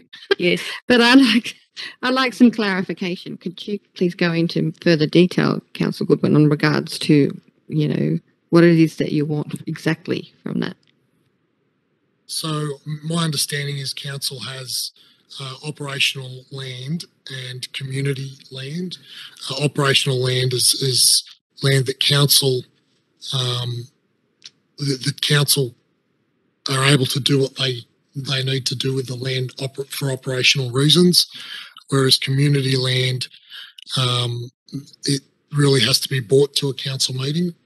I want to know how much land that we have operationally and how much land we have as community land that we can look at. Some land, it could be community land or it could be operational that we haven't used for a very long time.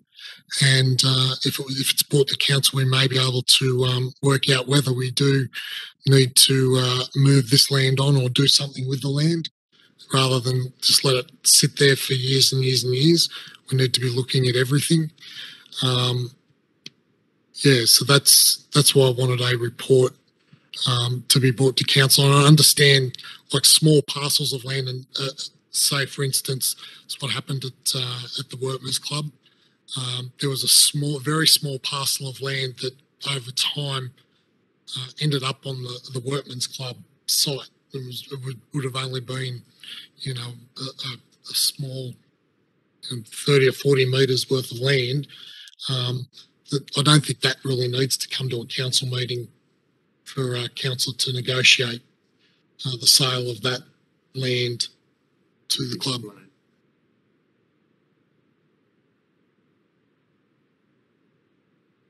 Councillor Coleman, have you accepted that amendment? Yes, thank you. Thank you. All right, thank you. Councillor Goodsell, would you like Rod to reply to your amendment? Councillor Marnie? I think Councillor Goodsell explained it fairly well with the community lands. We're talking about parks, generally recreational community facilities. They sit under the Local Government Act over here. We need to rezone them if we want to bring them in for sale. So I think banking those, I think, isn't necessary. I think I understand where Councillor O'Connor is coming from, where he wants to see best value returns on lands that council disposes of, and I support that process.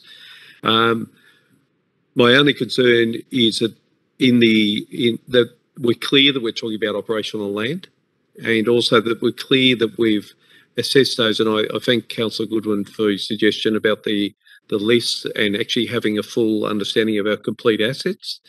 However, we keep in mind that we've got an operational land in Petra Avenue in Clarence, which was the site of the former community building. I wouldn't want to see that get banked into a lot that would see that disposed of. I'm also I'm not comfortable with the notion that, and I understand what you've stated on committees deciding on disposal of land. I know that land was subject to possible negotiations of disposal, perhaps to adjoining landholders, but I think we've got to be very very clear what lands are going into that operational bank. So that's the only concern I've got. I think there's a lot of detailed stuff, and I may be one of the people going to this in this meeting tonight. I think this would benefit from a briefing for the councillors, so we understand the spread of assets we've got. So I'm happy to move an amendment if that. I'm sorry, Councillor Connor, this seems to be going around in a pathway, but that I think that we as councillors need a briefing in regard to our property portfolio and particularly our operational lands, and noting that many of them are used for depots and other activities. So would the mover be happy to accept that amendment, I suppose? Oh, yes. I'm not talking about depots or anything like that.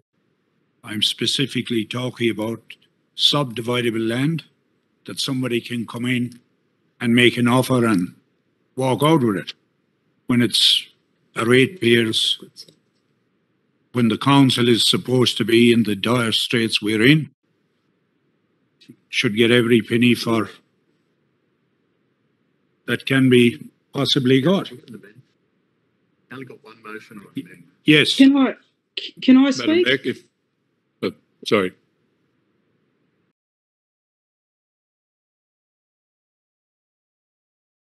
Of it, so I'll just speak against the entire motion and hope that in due, if it loses, well that's good. If it doesn't, at least I have on the record that we've just over-egged the pudding and we don't know where we're going.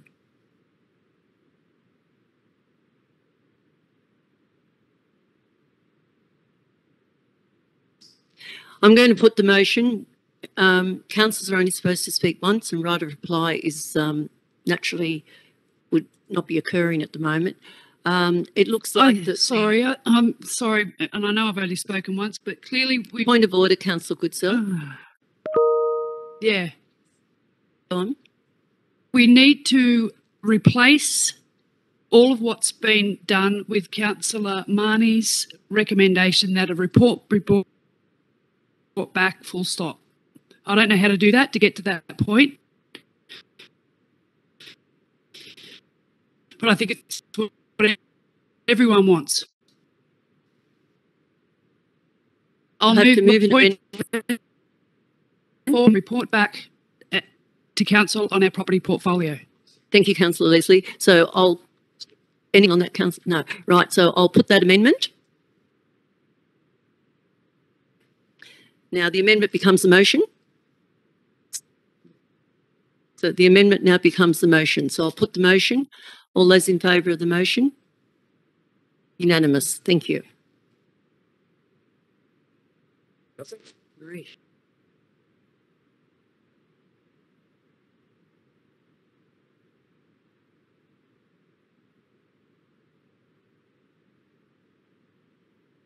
Is this the... Yeah. Item number 10.1, General Manager's Reports. Yes, thank you. Happy to move that, Mayor Statham, and I'd also like to nominate Councillor Leslie if he would like to go, and if no one else would like to go.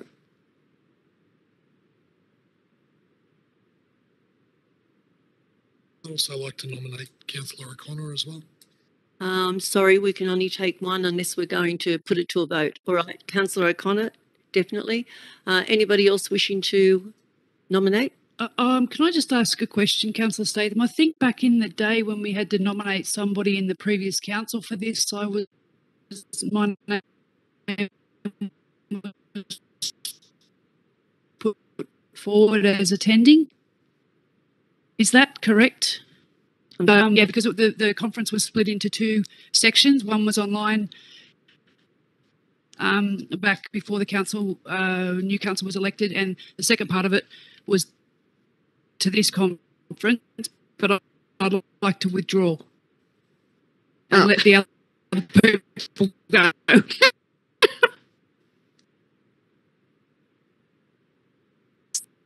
So at the moment, we have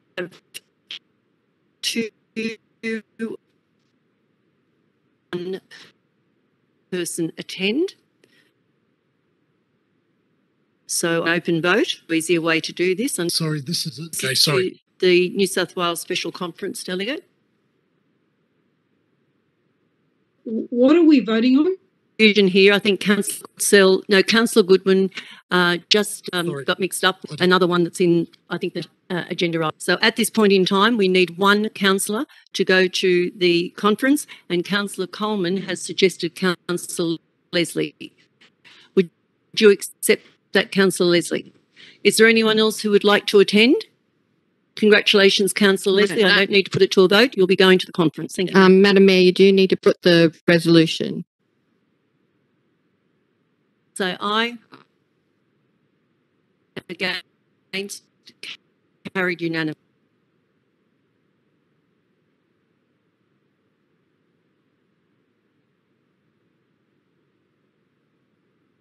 A late item tonight from the General Manager. It's a report on the delegate for the Upper Macquarie County Council. It's prepared by the General Manager, Mr. Craig Butler. Thank you, Mayor. As members and linked to delegates or members on that council representing the council. We're required to hold an election. It's different. It's governed by the regulation. It needs to be conducted in accordance with the local government regulation, and we're required to use a preferential system. Unfortunately, because Councillor Bryce isn't in the room, she's not able to participate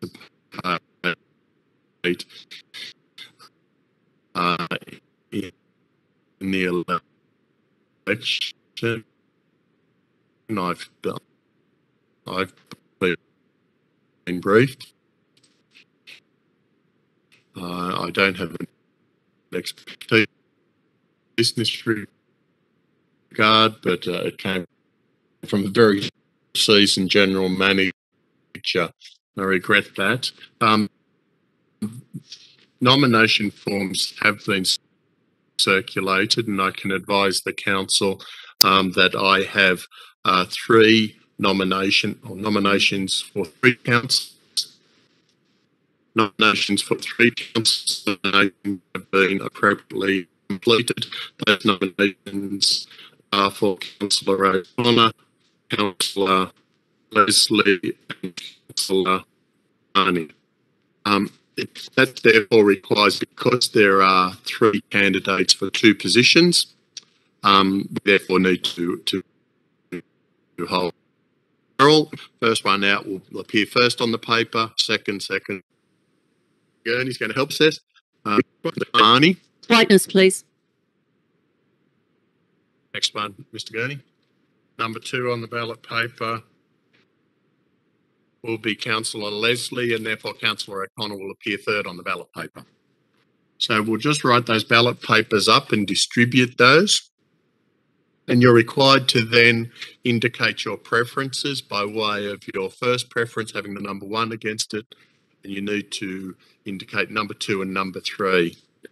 And please be careful with that because we want all ballots to be legitimate or eligible. Can you please repeat that? Who's 1, 2 and 3? It'll appear on the ballot paper. Councillor Marnie, Councillor Leslie, Councillor O'Connor. Sorry.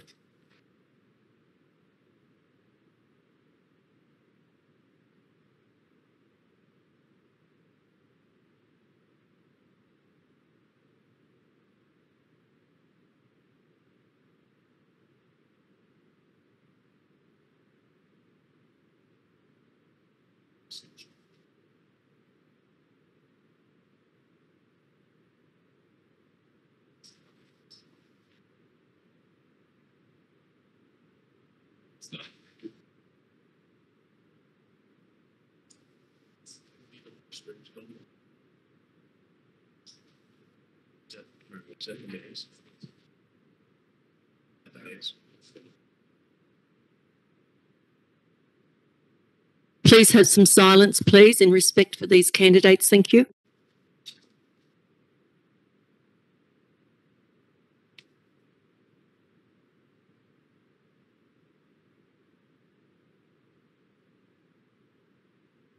Mr. Muir, can you circulate around and collect the completed papers, please?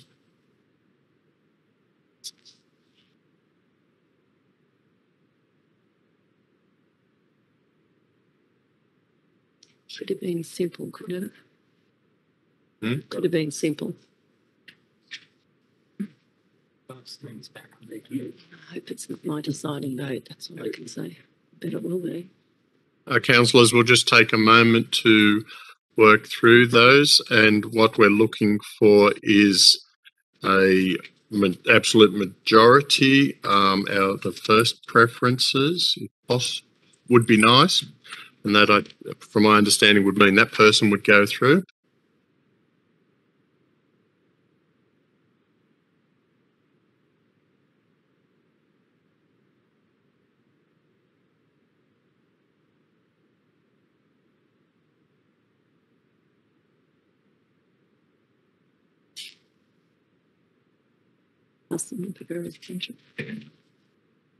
You count them as well, please.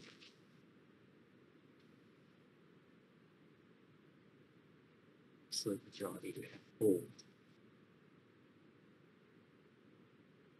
So we don't have an absolute majority. Right, meaning.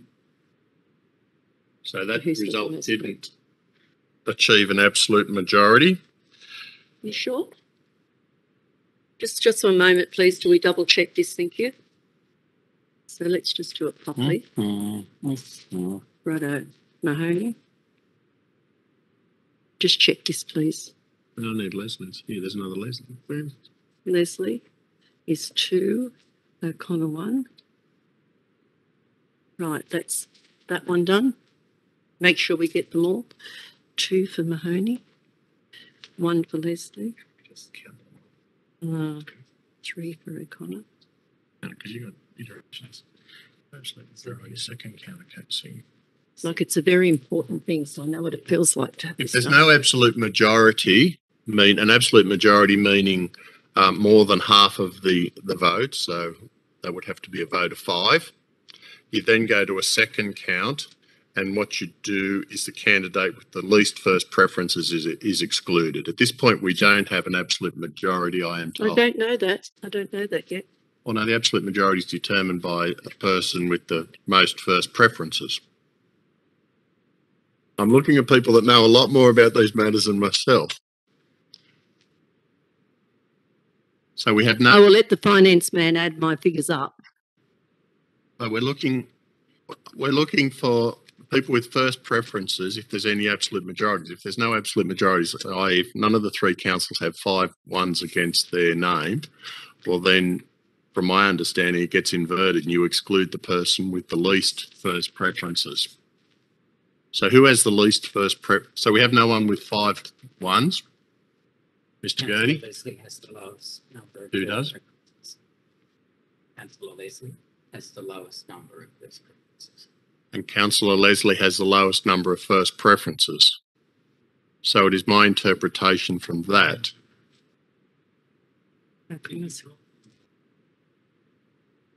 16 lower then. Yes. Well,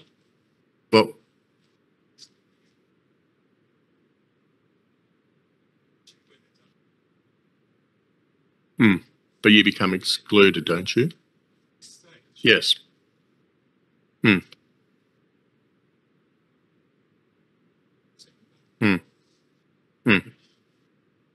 Hmm. Hmm.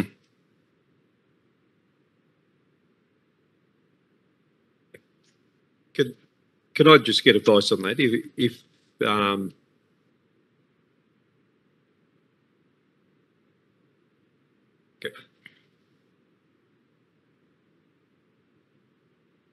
So Councillor Leslie excluded. Can someone clarify for me the process from there? Chairman. Then it's excluded. At this stage, you'll have 2 candidates. One person has 5 votes. The other is 4 each. So, By lot. Then start the whole process again, excluding the person who has been elected. And all their number 1, all their number 2, process again, with only 2. All the ballot papers, but only 2 candidates.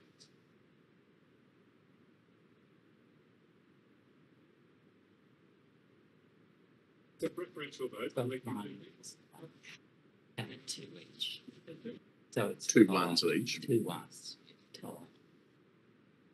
So we have no one with an absolute majority of first preferences, and we have the scenario where the other 2 candidates and we have. So now, take the person who has the least number of votes. Least number of ones. We have the situation where two councils have the same vote, the same number. You know, got 4-4. 4-2-2. Oh, well, in that case, you've got to put one of those names out of the hat. And that person is the loser at this stage. Okay. Does the council accept that? So those 2 names go into the hat, and we pull one of those out.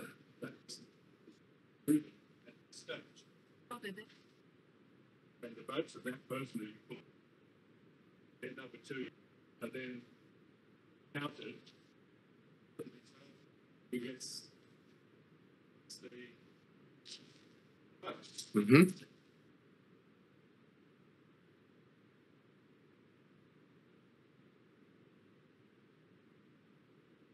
Good career move. No, it's not. I'm not looking. So the name that I've drawn is Councillor Leslie.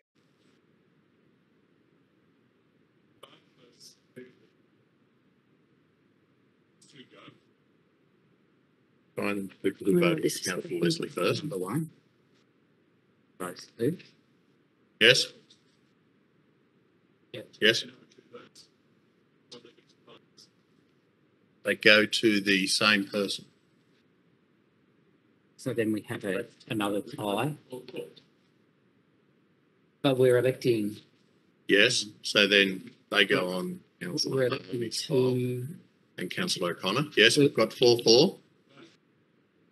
Councillor Leslie's got the mass. Stick with that. But we want 2 candidates. This time that person is the winner. They go through. He's elected as the first delegate. Right. Okay. Put the 2 names. This time the person who comes out is elected. Yes, it must be.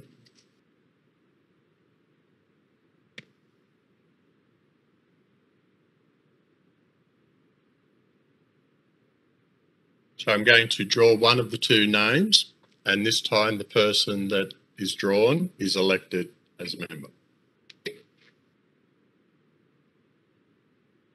And that person is Councillor O'Connor. Congratulations to Councillor O'Connor. And now? Yes? Councillor O'Connor, congratulations. This is terribly interesting for me after one of my mayoral elections being pulled out of a hat. Go around again. Thank you, Mayor Stedham.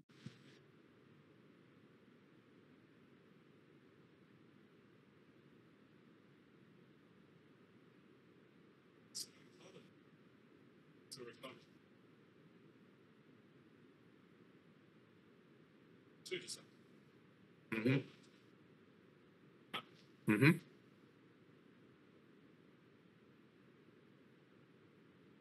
Mm-hmm. Yes. I think he's declaring an interest. Are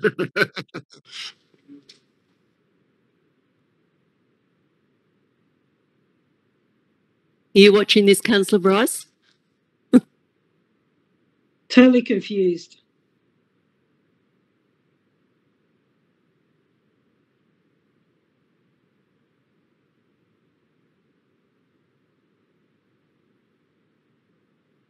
So, Mr. Gurney has advised me that with the flow of those preferences, we now have an absolute majority, and therefore that person is elected to the second place, and that is Councillor Leslie.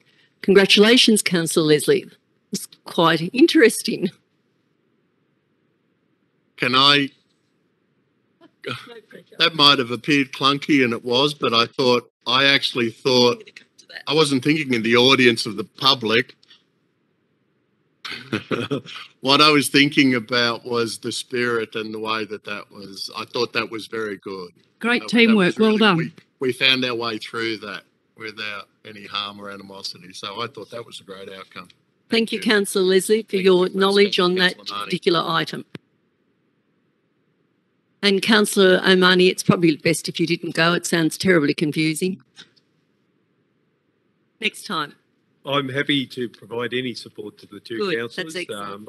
I come from 32 years in weed management, but I'm happy to answer any question any day of the week if Thank you. they want to pose them. But Right, we'll certainly get back now to some real business. Madam Mayor, we need to put that. Do we need to put that? Yes, I'll put that motion. Thank you. All those in favour say aye. A mover, please. That. Councillor Coleman, a seconder, please. Councillor Goodwin. Yes, so congratulations to Councillor Col O'Connor and Councillor Stephen Leslie for the Upper Macquarie Weeds Council. Thank you.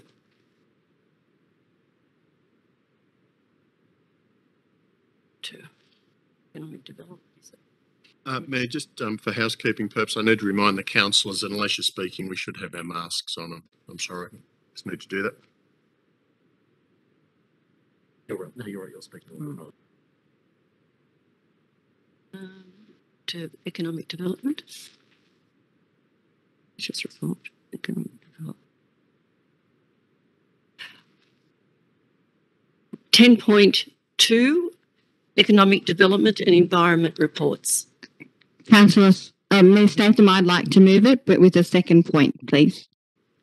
Thank you, Councillor Coleman. And what was your second point? Well, the first point reads, I'll just, hang on, sorry. Okay, so the first point reads that Council note the update on the appeal to the Land Environment Court of the refusal of the development application for Bell Quarry Waste Management Facility. I'm happy to leave that, but I would like a second point, and I'll send it in an email if you like, so that if that helps, or I'll read it out. The second point is that Council oppose the amended DA, for the Bell Quarry Waste Management Facility. Excuse me, read that again. out again, Councillor Coleman. That council opposes the amended development application for the Bell Quarry Waste Management Facility. I just feel that the current recommendation isn't strong enough.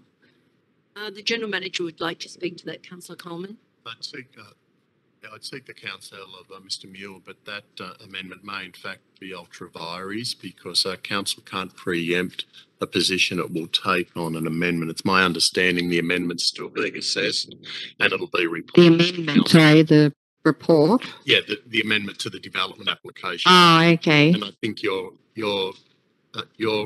proposed motion is looking to preempt the council's. That council opposed the amended development application. Yeah. So it requires the application to come to the council. So this isn't the application? No, this is merely an update. Oh, okay. Oh, well, I'll withdraw that number 2 then, if that's the case. And I'm happy to second the original motion. Thank you, Councillor Goodsell. Councillor Coleman, would you like to speak to that? Yes. Look, I'll just briefly, because I understand that I can't do a number 2, but however, look, it has been a long-standing position of Lithgow City Council to oppose the importation of Sydney waste to Lithgow local government area. Lithgow is so much better than this. So I'm very interested to watch what happens in the Land Environment Court. We need to provide as much support to those in regards to this. So I'll be watching this with great interest. I'll just leave it at that. Thank you, Councillor Coleman. Councillor Goodsell.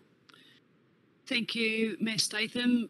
Thank you for the staff for this update. It seems there is some positive amendments to this proposed development. One of them, which is really important, that any damage to any of our infrastructure falls back on the developer.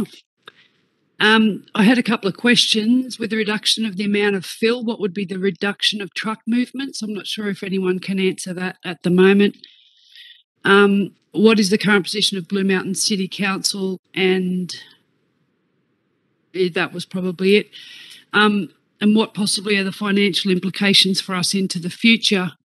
And this is one I'm really strong about. We have policy and we have word of mouth or something that's historical that's just said out loud whenever we get a development application, and that is, whilst I am opposed to transporting Sydney waste into our local government, we do not have a policy on it, and I would like it removed from this one and any future reference, because policy implication to me is something that we have adopted as a council, and we have no formal adoption of a policy implication.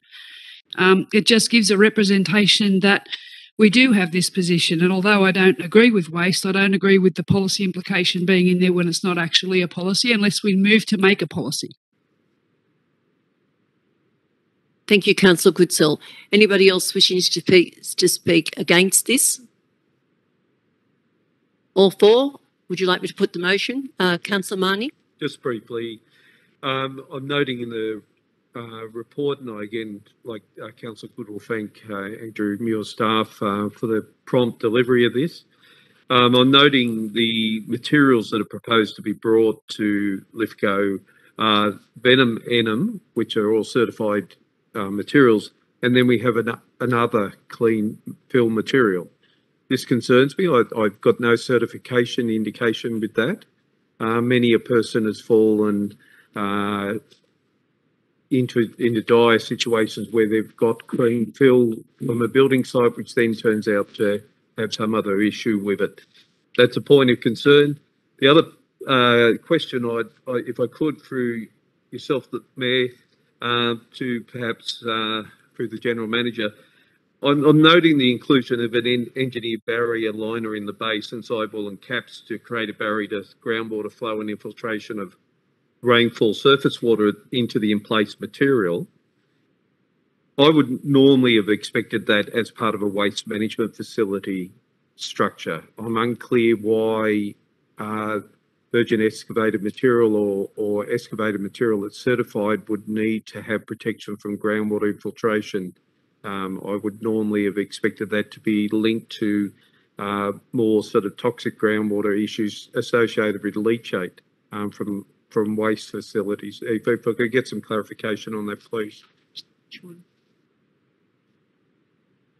I'll call on Mr. Mule, please. Thank you. Yes, I guess the only answer I can give is that was the amendment put forward by the proponent. There certainly was, in terms of the refusal of the original application, a number of concerns expressed by the EPA, which was through another government department, and primarily the issues of groundwater from the development gaining access to other groundwater the wider groundwater network. And I guess this was seen by the applicant as a way of mitigating that. Whether we like it or not, the applicant was allowed by the court to amend the proposal, I guess significantly than what was originally considered by the Joint Regional Planning Panel. So that is the process. I understand the question in as much as, yes, you would normally consider the requirement for a leachate barrier or a liner in relation to a landfill that has putrescible material, for example. In this case, it is supposed to be clean material. So I guess there's more a question there that's hanging out there rather than able to be answered. Thank you, Mr. Muir. Does that help you, Councillor Marnie? Yes, thank you very much. I'll just make one last statement. Look, I understand Councillor Goodsell's concern about the placement of that statement, and perhaps it should be better placed in the commentary. However, I too, like Councillor Coleman, endorse that statement that that there is certainly a long-term position. I've heard it repeated continuously over years that this council oppose the importation of Sydney waste to the Lithgow local government area. Thank you, Councillor Marnie. Anybody else wishing to speak? Right of reply, Councillor Coleman. Councillor Leslie? If I could. On page 11, there's the amendments to the proposed development include, and there are 9 dot points there. I believe they're fairly meaningless. The first one, the dot point, reduction in the amount of fill from 1.2 M. I assume M is actually million. So reduction in the amount of fill from 1.2 million cubic metres to 1 million cubic metres. Now that sounds impressive, but it won't take effect until 1 million cubic metres has actually been filled in. So it's at the end of the process in 10, 20, 30 years' time, whenever it is. So in the meantime, those massive fleets of trucks from Sydney up the Great Western Highway, up and back, up and possibly up through the Bellsliner Road, up and back, will continue unabated, at the time. So that's it.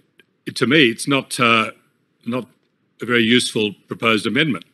The others, I won't go through them all, but the capture of any water that comes into contact with emplacement material in a contact water pond for reuse on site.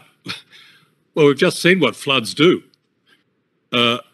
No pond on the site is going to be any use if we have any form of floods. I mean, but if we have a similar one, and they're not 1 in 1,000-year floods. I mean, I'm talking about 1 in 5-year floods or 1 in a year floods. I mean, this will happen all the time. It's not.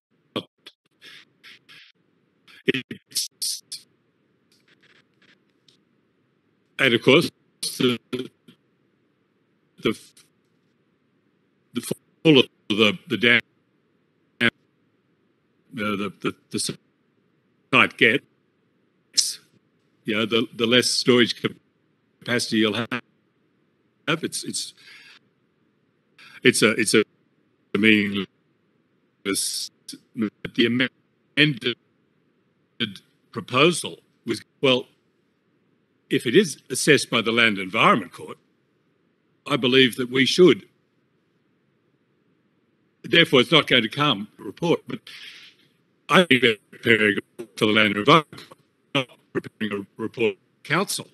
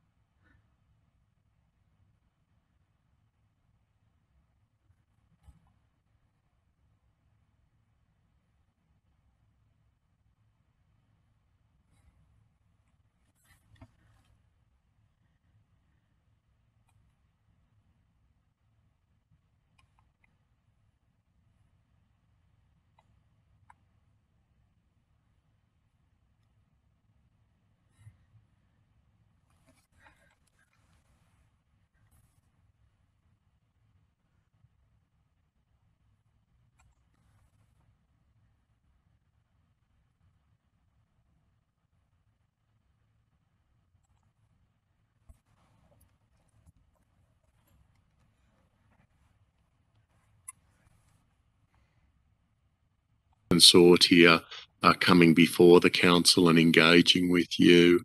We need very acute actions that speak to government, but also speak to the private sector. We need a real clarity, and we need to resonate with the private sector. But we need to very much have the right economic future that is correct for this place.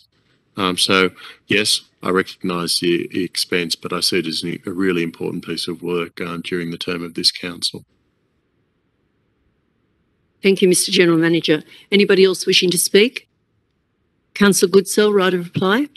I'll put the motion. All those in favour say aye. Unanimous, thank you. 10.3 Infrastructure Service Reports.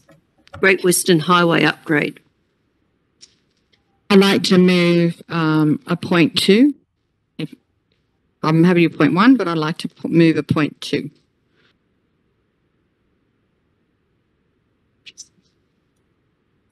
Oh, hang on. Point 2, I'd like to change point 2. Sorry, let me correct that, Mayor Statham. I'm happy with point 1, but I'd like to delete point 2 and put something else there.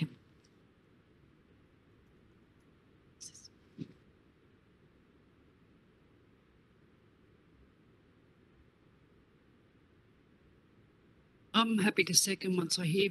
You may not. So, Councillor Coleman, could you clearly state what you wish to do? Thank you. Yeah, so I'm moving point 1. I'm deleting point 2, but I'd like to move something else instead of point 2, and this is my point 2 instead of. Does that make sense? Yes. That Lithgow Council requests the New South Wales Government to indefinitely defer the upgrading of the Great Western Highway through the Hartley Valley, as the damage to the environment and to the health and well-being of local residents is far less greater than any of the perceived benefits attributed to it by Transport for New South Wales.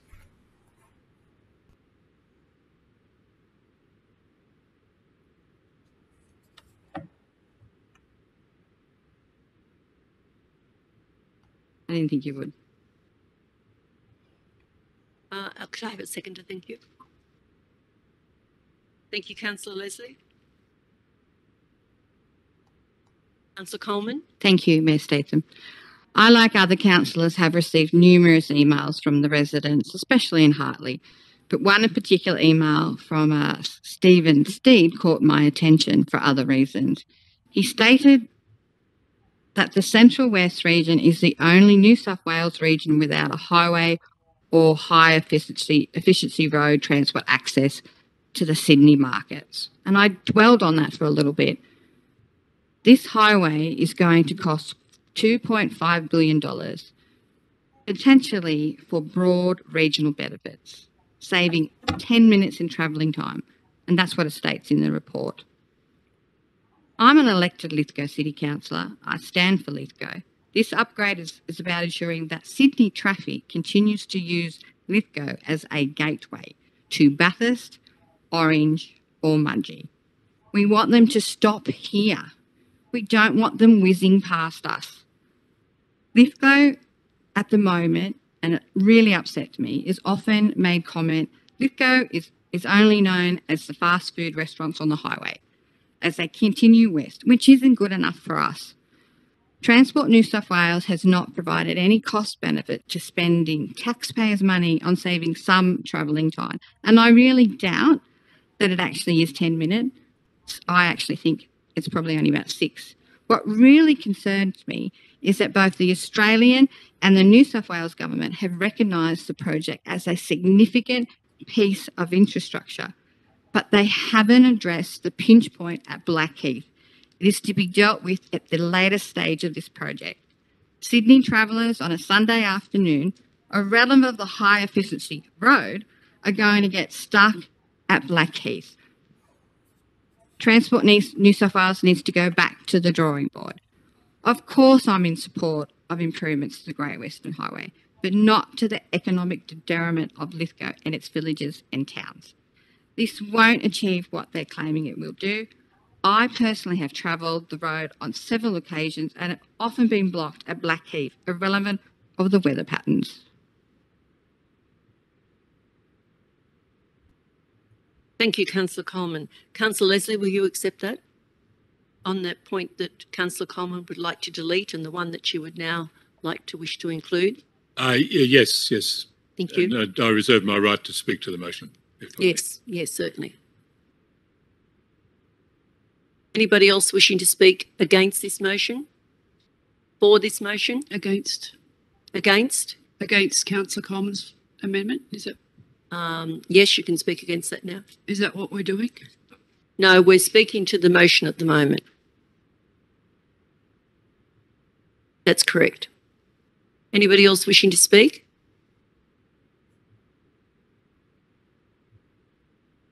So just to be clear for all the councillors, there's only one motion, and the original motion was added to. Yes. So the officers recommended to was overtaken by Councillor Coleman's. Okay. So where are we up to now? So does that mean in principle that we're sending this off to say that we want to put a hold on it currently? Is that the motion that we're voting on? Yeah, I'd like to speak against that. I would like to speak against it too. Yeah. You go first, Stuart. Councillor McGee. Yeah, thank you, Mayor Statham. No, I think the progress is progress. It's a Great Western Highway. It is a arterial road to the west, and to have it sitting on 80 kilometres an hour is an insult. We just spent a fortune upgrading it and took the speed limit back to allow for Hartley and all of the people living there, and that's fair enough. So it's already been dropped from 90 to 80 with a massive improvement of the road. And yeah, no, this needs to go through. It's an unbearable part of the journey. And yeah, the tunnel will fix Blackheath. That's on its way. So, you know, it's an integral part of just making, and then people will be they will be arriving at Lithgow. And as we clean up our aesthetics, people will turn off. They will go down the main street. You know, that's why we're doing this work on the main street, to invite people in. But yeah, I think it's essential that it go ahead, not be deferred at all. Thank you, Councillor McGee. Councillor Goodsell. Thank you. I don't support the number 2 as well. I think this project is a state significant project. Doesn't matter what we say, what we do, it is going to go ahead, and it's important that we have a seat at the table with the ref, which is some ridiculous amount of documents, and council staff have pulled that apart to find out a way that we can work beside HDPA and their recommendations and get a more substantial, well-considered proposal, hopefully with the representations that the General Manager is going to make on our behalf. I certainly, it's going to come whether we like it or not. If we stamp our feet, there's going to be a big long road in another 20 years that goes 100 k's an hour all the way to Sydney, and this is the first part of it. It baffles me why they start here, because there is no congestion at Hartley, but I can possibly see the bigger picture into the future. But I certainly will support the report that the General Manager is going to write with the recommendations that Mr Edgecombe's included in this. Thank you, Councillor Goodsell. So the actual... Mayor, if I might just briefly, if the motion is lost as it stands, we're in a bind because, you know, the point 2 goes to making a submission. So the current motion is merely that we defer the matter. So I just bring to council's attention that should that motion succeed, we'd be left without in a bit of a quandary in terms of making a submission. So, you know, there needs to be a decision made about the original or an amendment. If I could speak in favour of the motion, it's not point 2. Councillor Leslie, you have already spoken. You already agreed. You agreed with Councillor Coleman. I asked if I could reserve my right to speak. Okay, go on then. Sorry. point 2 of Councillor Coleman's motion was that we ask the state government to indefinitely defer the construction of the upgrade of the Great Western Highway through the Hartley Valley. It's not asking for the deferment, indefinite or otherwise. It's not asking for anything about the construction of the Great Western Highway tunnels. And of course, if those tunnels are built, then you may well need to consider some upgrade of the highway through the Hartley Valley. But until the tunnels are built, as Councillor Goodsell just said, there is no congestion in the Hartley Valley. So you're building this enormous road at an enormous expense to achieve nothing. It doesn't achieve, it achieves an increase in speed from 80 kilometres to 100 kilometres. That's all it achieves. Now, of course, we know at the moment that from Lapston to Mount Victoria, the maximum speed is 80 kilometres. And of course, going through some of the villages and school times, it drops to 60 and 70 and 60 and school times can drop down to 40. But suddenly we need to get through the Hartley Valley at 100 kilometres an hour. Well, it doesn't make sense to build this road with its enormous overpasses, its enormous construction costs. We end up with the existing highway that becomes part of council's responsibility, a cost to council. It's a huge burden. But let me just give you an idea of just what we talk about. Billions, 2.5 billion, or 2,500 million. Billions and billions. It just seems they just all sound the same. But this government would give 100,000 truck drivers $10,000 each and would still have 1.5 billion to spend on hospitals. That's what this road's costing. That gives you an idea of the enormous waste of money that's going on this thing. Why? To give truck drivers 10 minutes extra, a saving of 10 minutes. I'm always amazed at just how little benefit it takes for someone to get 10 minutes in this case. It takes before, people, communities, organisations are prepared, to ruin the life and well-being of other people.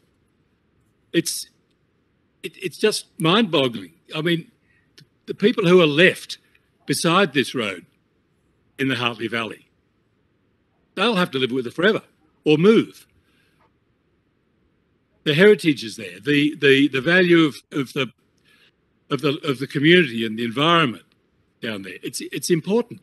It's a pristine area, the Hartley Valley, and yet we want to put this road through that just straight through, and it's just not worth it. It's not worth it. Wait till it's needed. Wait till they've actually done the work, which I doubt they'll ever do. But let's wait and see, give them the benefit of the doubt. Wait until they've built the tunnels at, bypassing Blackheath. Now, I've travelled many times to Lithgow, to Sydney, and I've been caught in traffic jams many times. And the traffic jam generally starts at Blackheath, going to Sydney, starts at Blackheath. It's still there at Katoomba. You travel right through the mountain towns, and that traffic jam is there until you get to Strathfield. That road, no matter how big it is, can't cope with the traffic that's on it. It's a 2-lane road, and no matter what you do in the Hartley Valley will make absolutely no difference to the speed and to the access to the Midwest. All you're doing is making it easier for tourists, people wanting to go home at long weekends, for trucks, anyone, all they're doing is making it easier to get to the traffic jam. It achieves nothing, and $2.5 billion could well be better be spent on hospitals, on all sorts of infrastructure, paying for this pandemic. I mean, tell the government ministers and that you can start saving the government's budget. And here's a place to do it. Start where the people in Hartley don't want it, and it will achieve nothing. Thank you, Councillor Leslie. Is there anyone else wishing to speak for the motion or against the motion? No, sorry. May I ask a clarifying question? Yes. So the way it sits at the moment, does this mean with Councillor Coleman's dot point 2 that we will not be able to make these submissions on behalf of council? No, not if her motion is lost. Not if her... Yes. This will be put to a vote, Councillor Goodsell.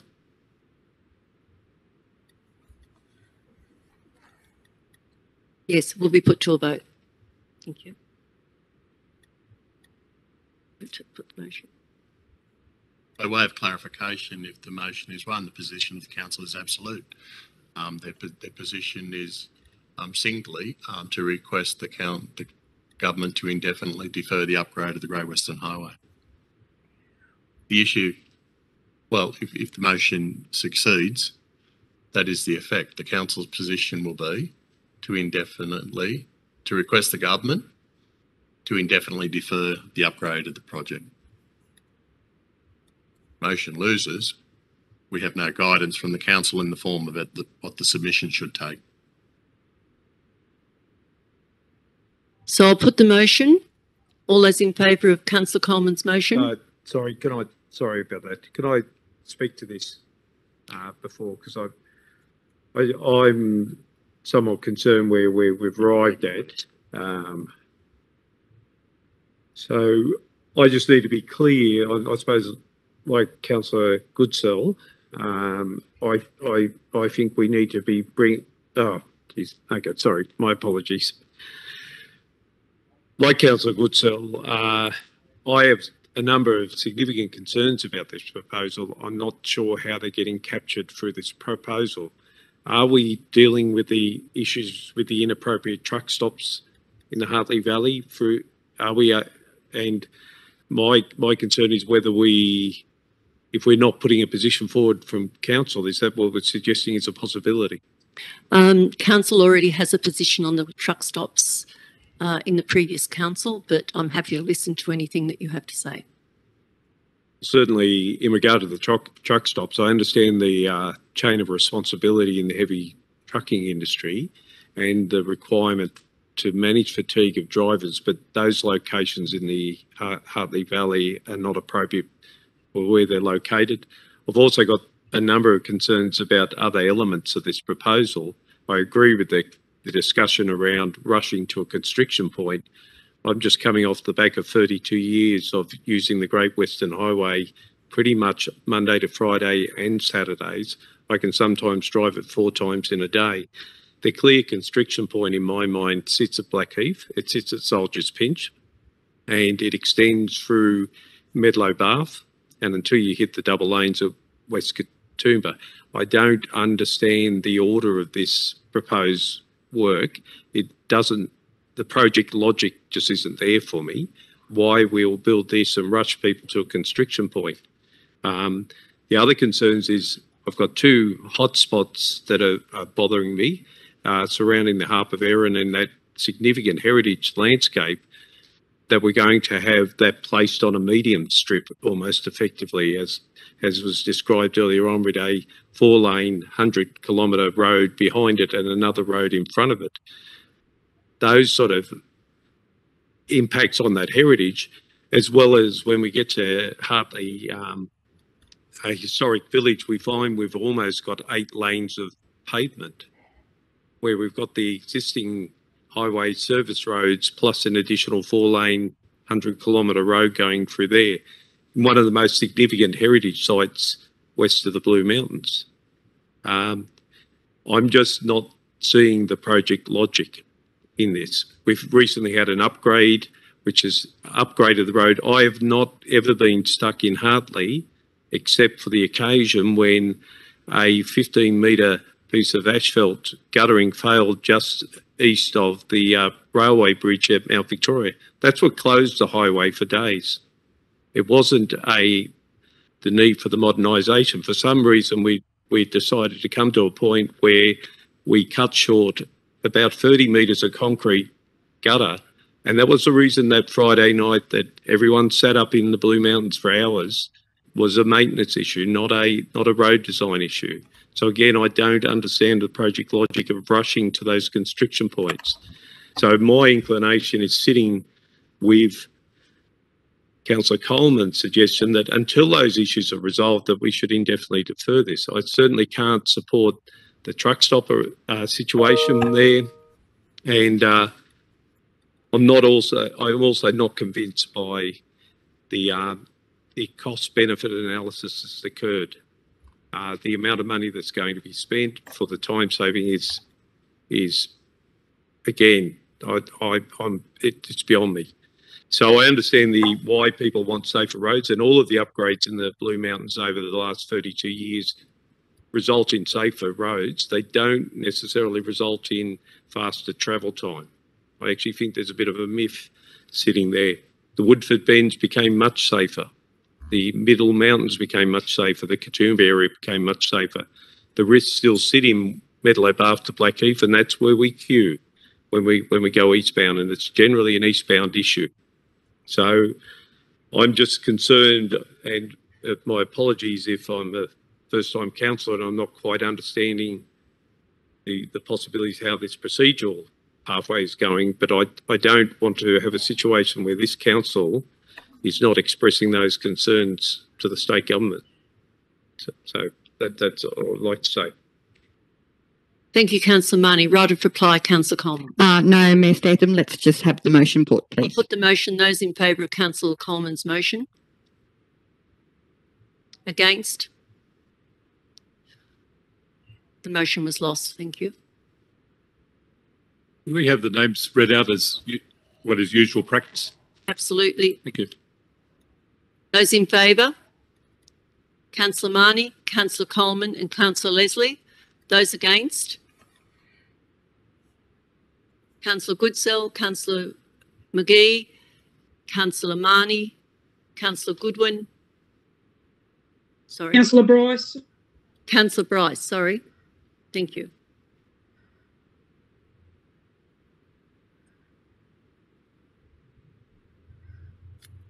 Sorry, may I ask a question then? Do we go back to the original recommendation? No, it's gone. So can we make another recommendation? No, they'll have to bring a notice of motion back to council. Mayor Statham, if I could please get advice from the General Manager. My understanding is that a notice of motion would have to come back or would have to be foreshadowed. Can we get some advice on that? Mr. General Manager.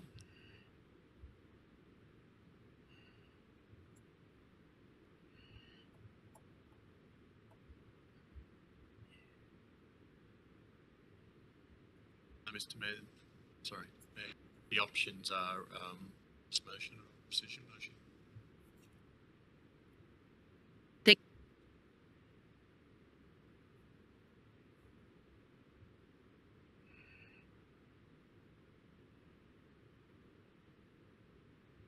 Item 10.3.2, results of negotiation process, replacement of the Glen Davis Road bridges.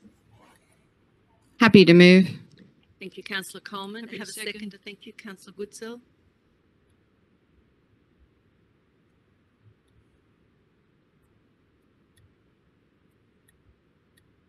The General Manager has suggested if anybody in the audience chooses to leave, if their items have been dealt with, you're very welcome to leave, but you're also very welcome to stay.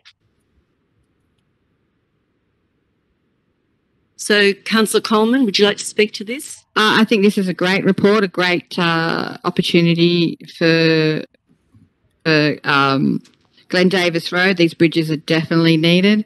And it's really great that we got funding to proceed this. So that's all I really wanted to say. Councillor Goodsell. I have a question.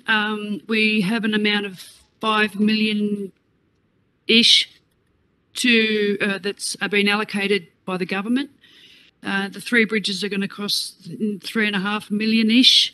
We've spent 162,000. We've still got 1,400,000 and something left. What are we doing with that? Can I ask, please? Mr. Edgecombe. Through you, Mayor Statham. That 1.4 million-ish will be likely, we will have that allocated to aspects of the project that mostly project contingency. We'll have a lot of project management costs allocated to that amount, but it'll cover us as it's essentially insurance against any rises in costs between now and commencement of construction, any unforeseen latent site conditions that we don't expect. So it's essentially going to cover us as the council to ensure that we don't overspend if there are unexpected circumstances. Thank you, Mr. Edgecombe. Councillor Leslie?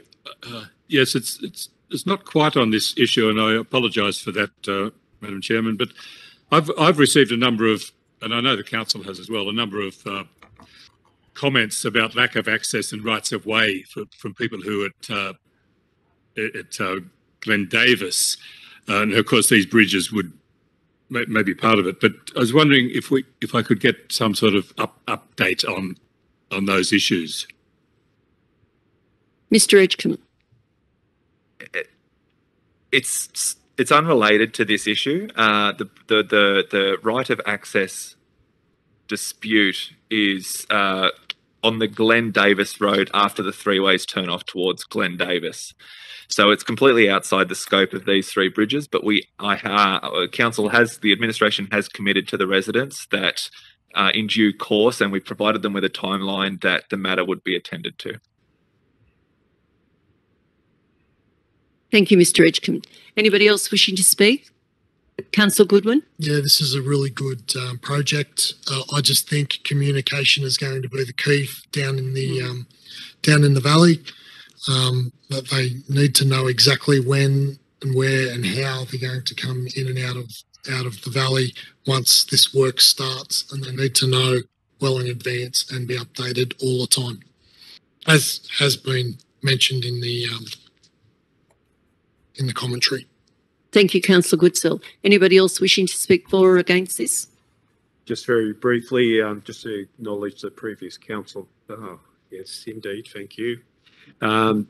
Obviously, this is an initiative of the previous council. It's something I would strongly support, and I thank the councillors from the previous council for that, and also Mr. Edgecombe for your work on resolving that issue at Glen Davis, which is a significant one. So, thank you. Thank you, Councillor Marnie. Councillor Coleman, right of reply? No, I'm happy for the motion to be put, Mayor. I'll put the motion. All those in favour say aye. Against? Okay, so Councillor Bryce is, yes, unanimous. Thank you.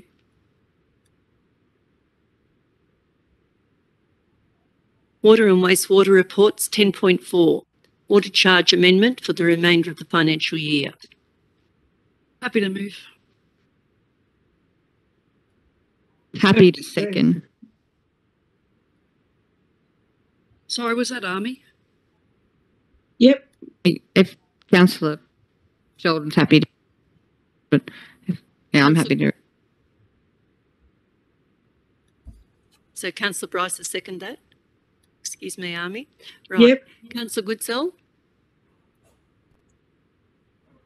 Sorry, I think I might have taken that. But anyway, the most important thing about this is that we make the communication to the community very, very clear that this is not a Lithgow City Council increase in their water charges for this period of time, but an IPART increase, and we have no choice but to recoup some sort of this excessive increase. I just have a couple of questions through you, Mayor Statham. Yes.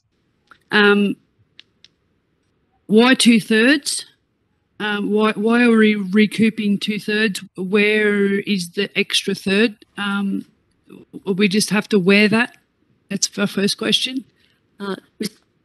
Would you like to answer that? Thank you. Oh, Through you, Madam Mayor. So we've put we did modelling on 3 options, and we have recommended the middle ground from memory, or towards the lower end of the increase, bearing in mind the impact on the customers, and also considering the amount available in the water fund reserve.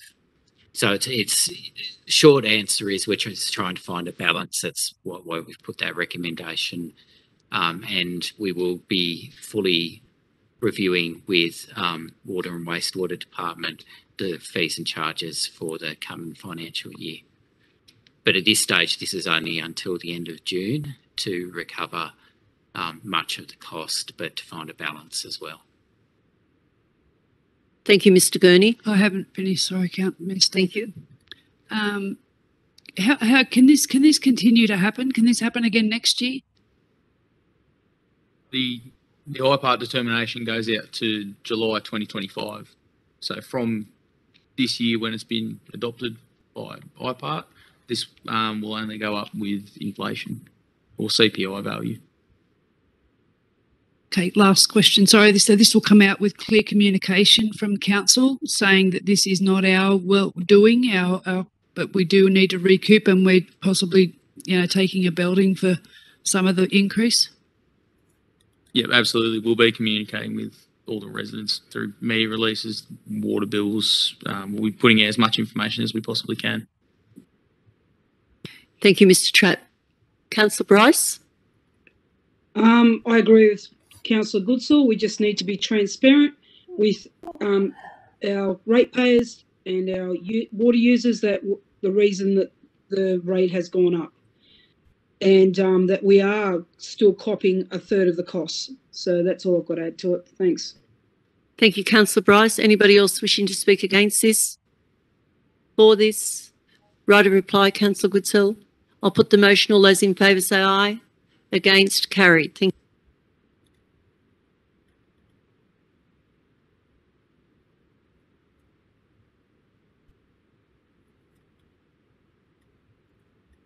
(10.5) Finance and Assets Report. Happy to move, Mayor Statham. Thank you, Councillor Coleman. Have a seconder, please. Councillor McGee, thank you. Councillor Coleman. Thank you, Mayor Statham. I just have a question. So I'm happy with the report, and I'm wondering if we can, is there a way that we can have, is there a solar light opportunity? I know that this is talking about LEDs, I understand that, but do we have an opportunity across the city to use more solar lights? That's what I'd like to ask. Mr. General Manager.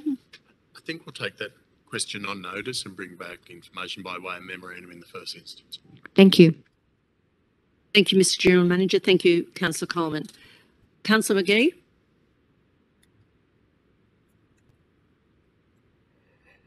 Anybody else wishing to speak for or against this?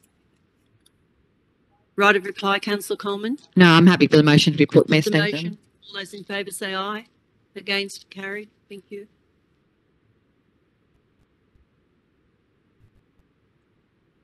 (10.5.2) Investment Report November 2021.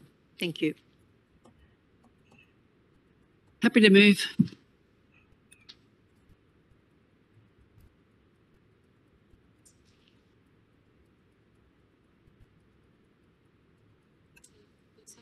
No, and I apologise for not having a comment on this one. I usually try to make one on everyone, and it's a really important an acknowledgement of Mr. Gurney and his hard work, so apologies for not asking any questions.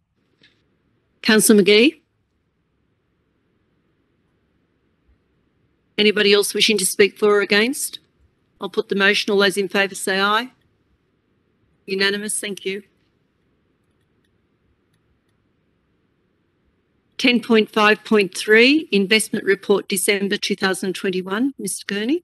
Have a mover, thank you.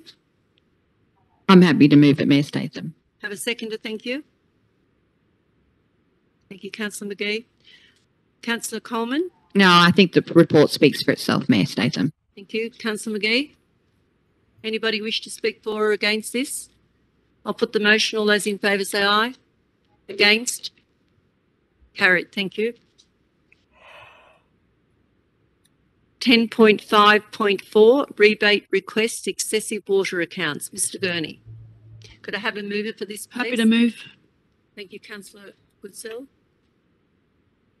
Have a seconder, thank you. Thank you, Councillor McGee. Mr Gurney, well, first of all, Councillor Goodsell. No, unfortunate experience for those two residents, in particular the first one. I just have a question. Obviously, it's exorbitant amount for someone to have to pay and we should reimburse them. But we used to, I don't know if it was just practice or we used to have a lot of these come to council, whether the smart meters eliminated a lot of those leaks. Is that the case, Mr Trapp? Sorry, through you, Mayor Statham. Yes, that's fine. So the smart meters allow us to have, like, similar to an early detection system. When we have leaks that are over 10 litres an hour, we have that set as a minimum. To be able to send that out, we push out letters and get in contact with the owners via letters, texts, whatever means we have, and through whatever contact details we have. But yeah, a lot of the smart meters have stopped a lot of this because we have that early detection system. We used to have a couple of months going back a little way, and we used to always compare them to the last 3 periods. Does that mean that these periods didn't have any activity on them? Yes, that's correct. Yeah.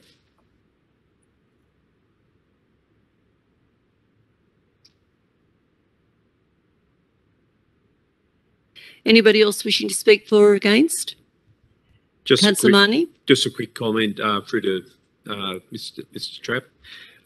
Yeah, look, I agree with your system. I've been the recipient of your notices of a leak, and that's been particularly helpful because in the past it would have just been something that would have run indefinitely, and then we find out sometime later that there's a significant, water use that could have been intervened on. So I think the system, I'm seeing evidence of it working out there. So I think it's a good initiative.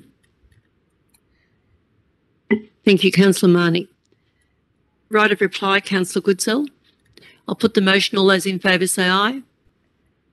Against? Unanimous. Thank you. Page 48, business of great urgency.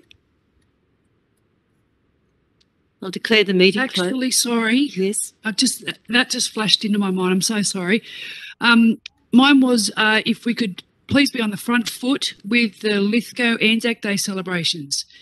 They're going to be coming up. We copped a hiding. I sound like Joe Smith saying I've copped a flogging over that, but we certainly did. And if we can extend an arm to those organising that Lithgow in particular, the other seems to be okay, but if we could get something going so that we do have an Anzac parade or ceremony of some sort this year, reach out to the RSL sub-branch, please.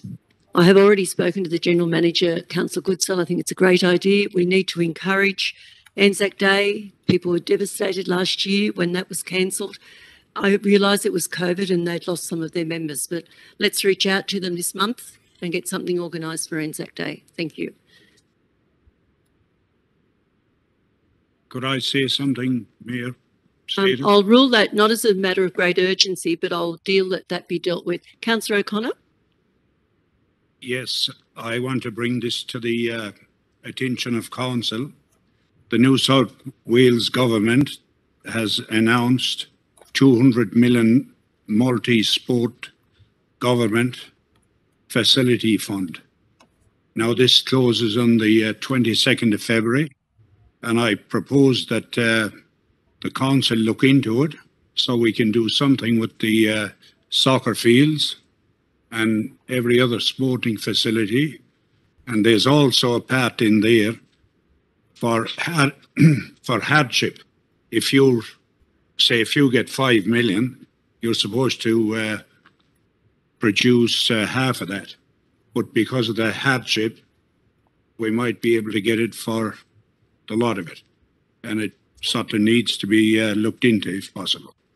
Well, something also I think that is, I do receive that as matters of great urgency. I think something that we've been trying to get here for probably 15 years is a big enough oval to have a football match in Lithgow. I think we need to consider the Tony Lucchetti's program having a big makeover and making that into a decent sort of an oval so that we can engage with football clubs and other different varieties of clubs and sporting clubs to host something like Mudgee do and like Bathurst do. We have the land. And the soccer fields. And the soccer fields, yes. Mayor, I'm taking your ruling that as a matter of great urgency, and we'll bring a report to Yes. the information session of February, given that closing date. So we'll bring information to that. Excuse me, Councillor O'Connor, what was the closing date to that? 22nd of February, I think. It's not far. Right, that's very close. All right, thank you for that. Thank you everyone for attending tonight, for the people in the public gallery for attending, and for those people at home attending. Thank you very much. Meeting finished at 10:40. Thank you very much.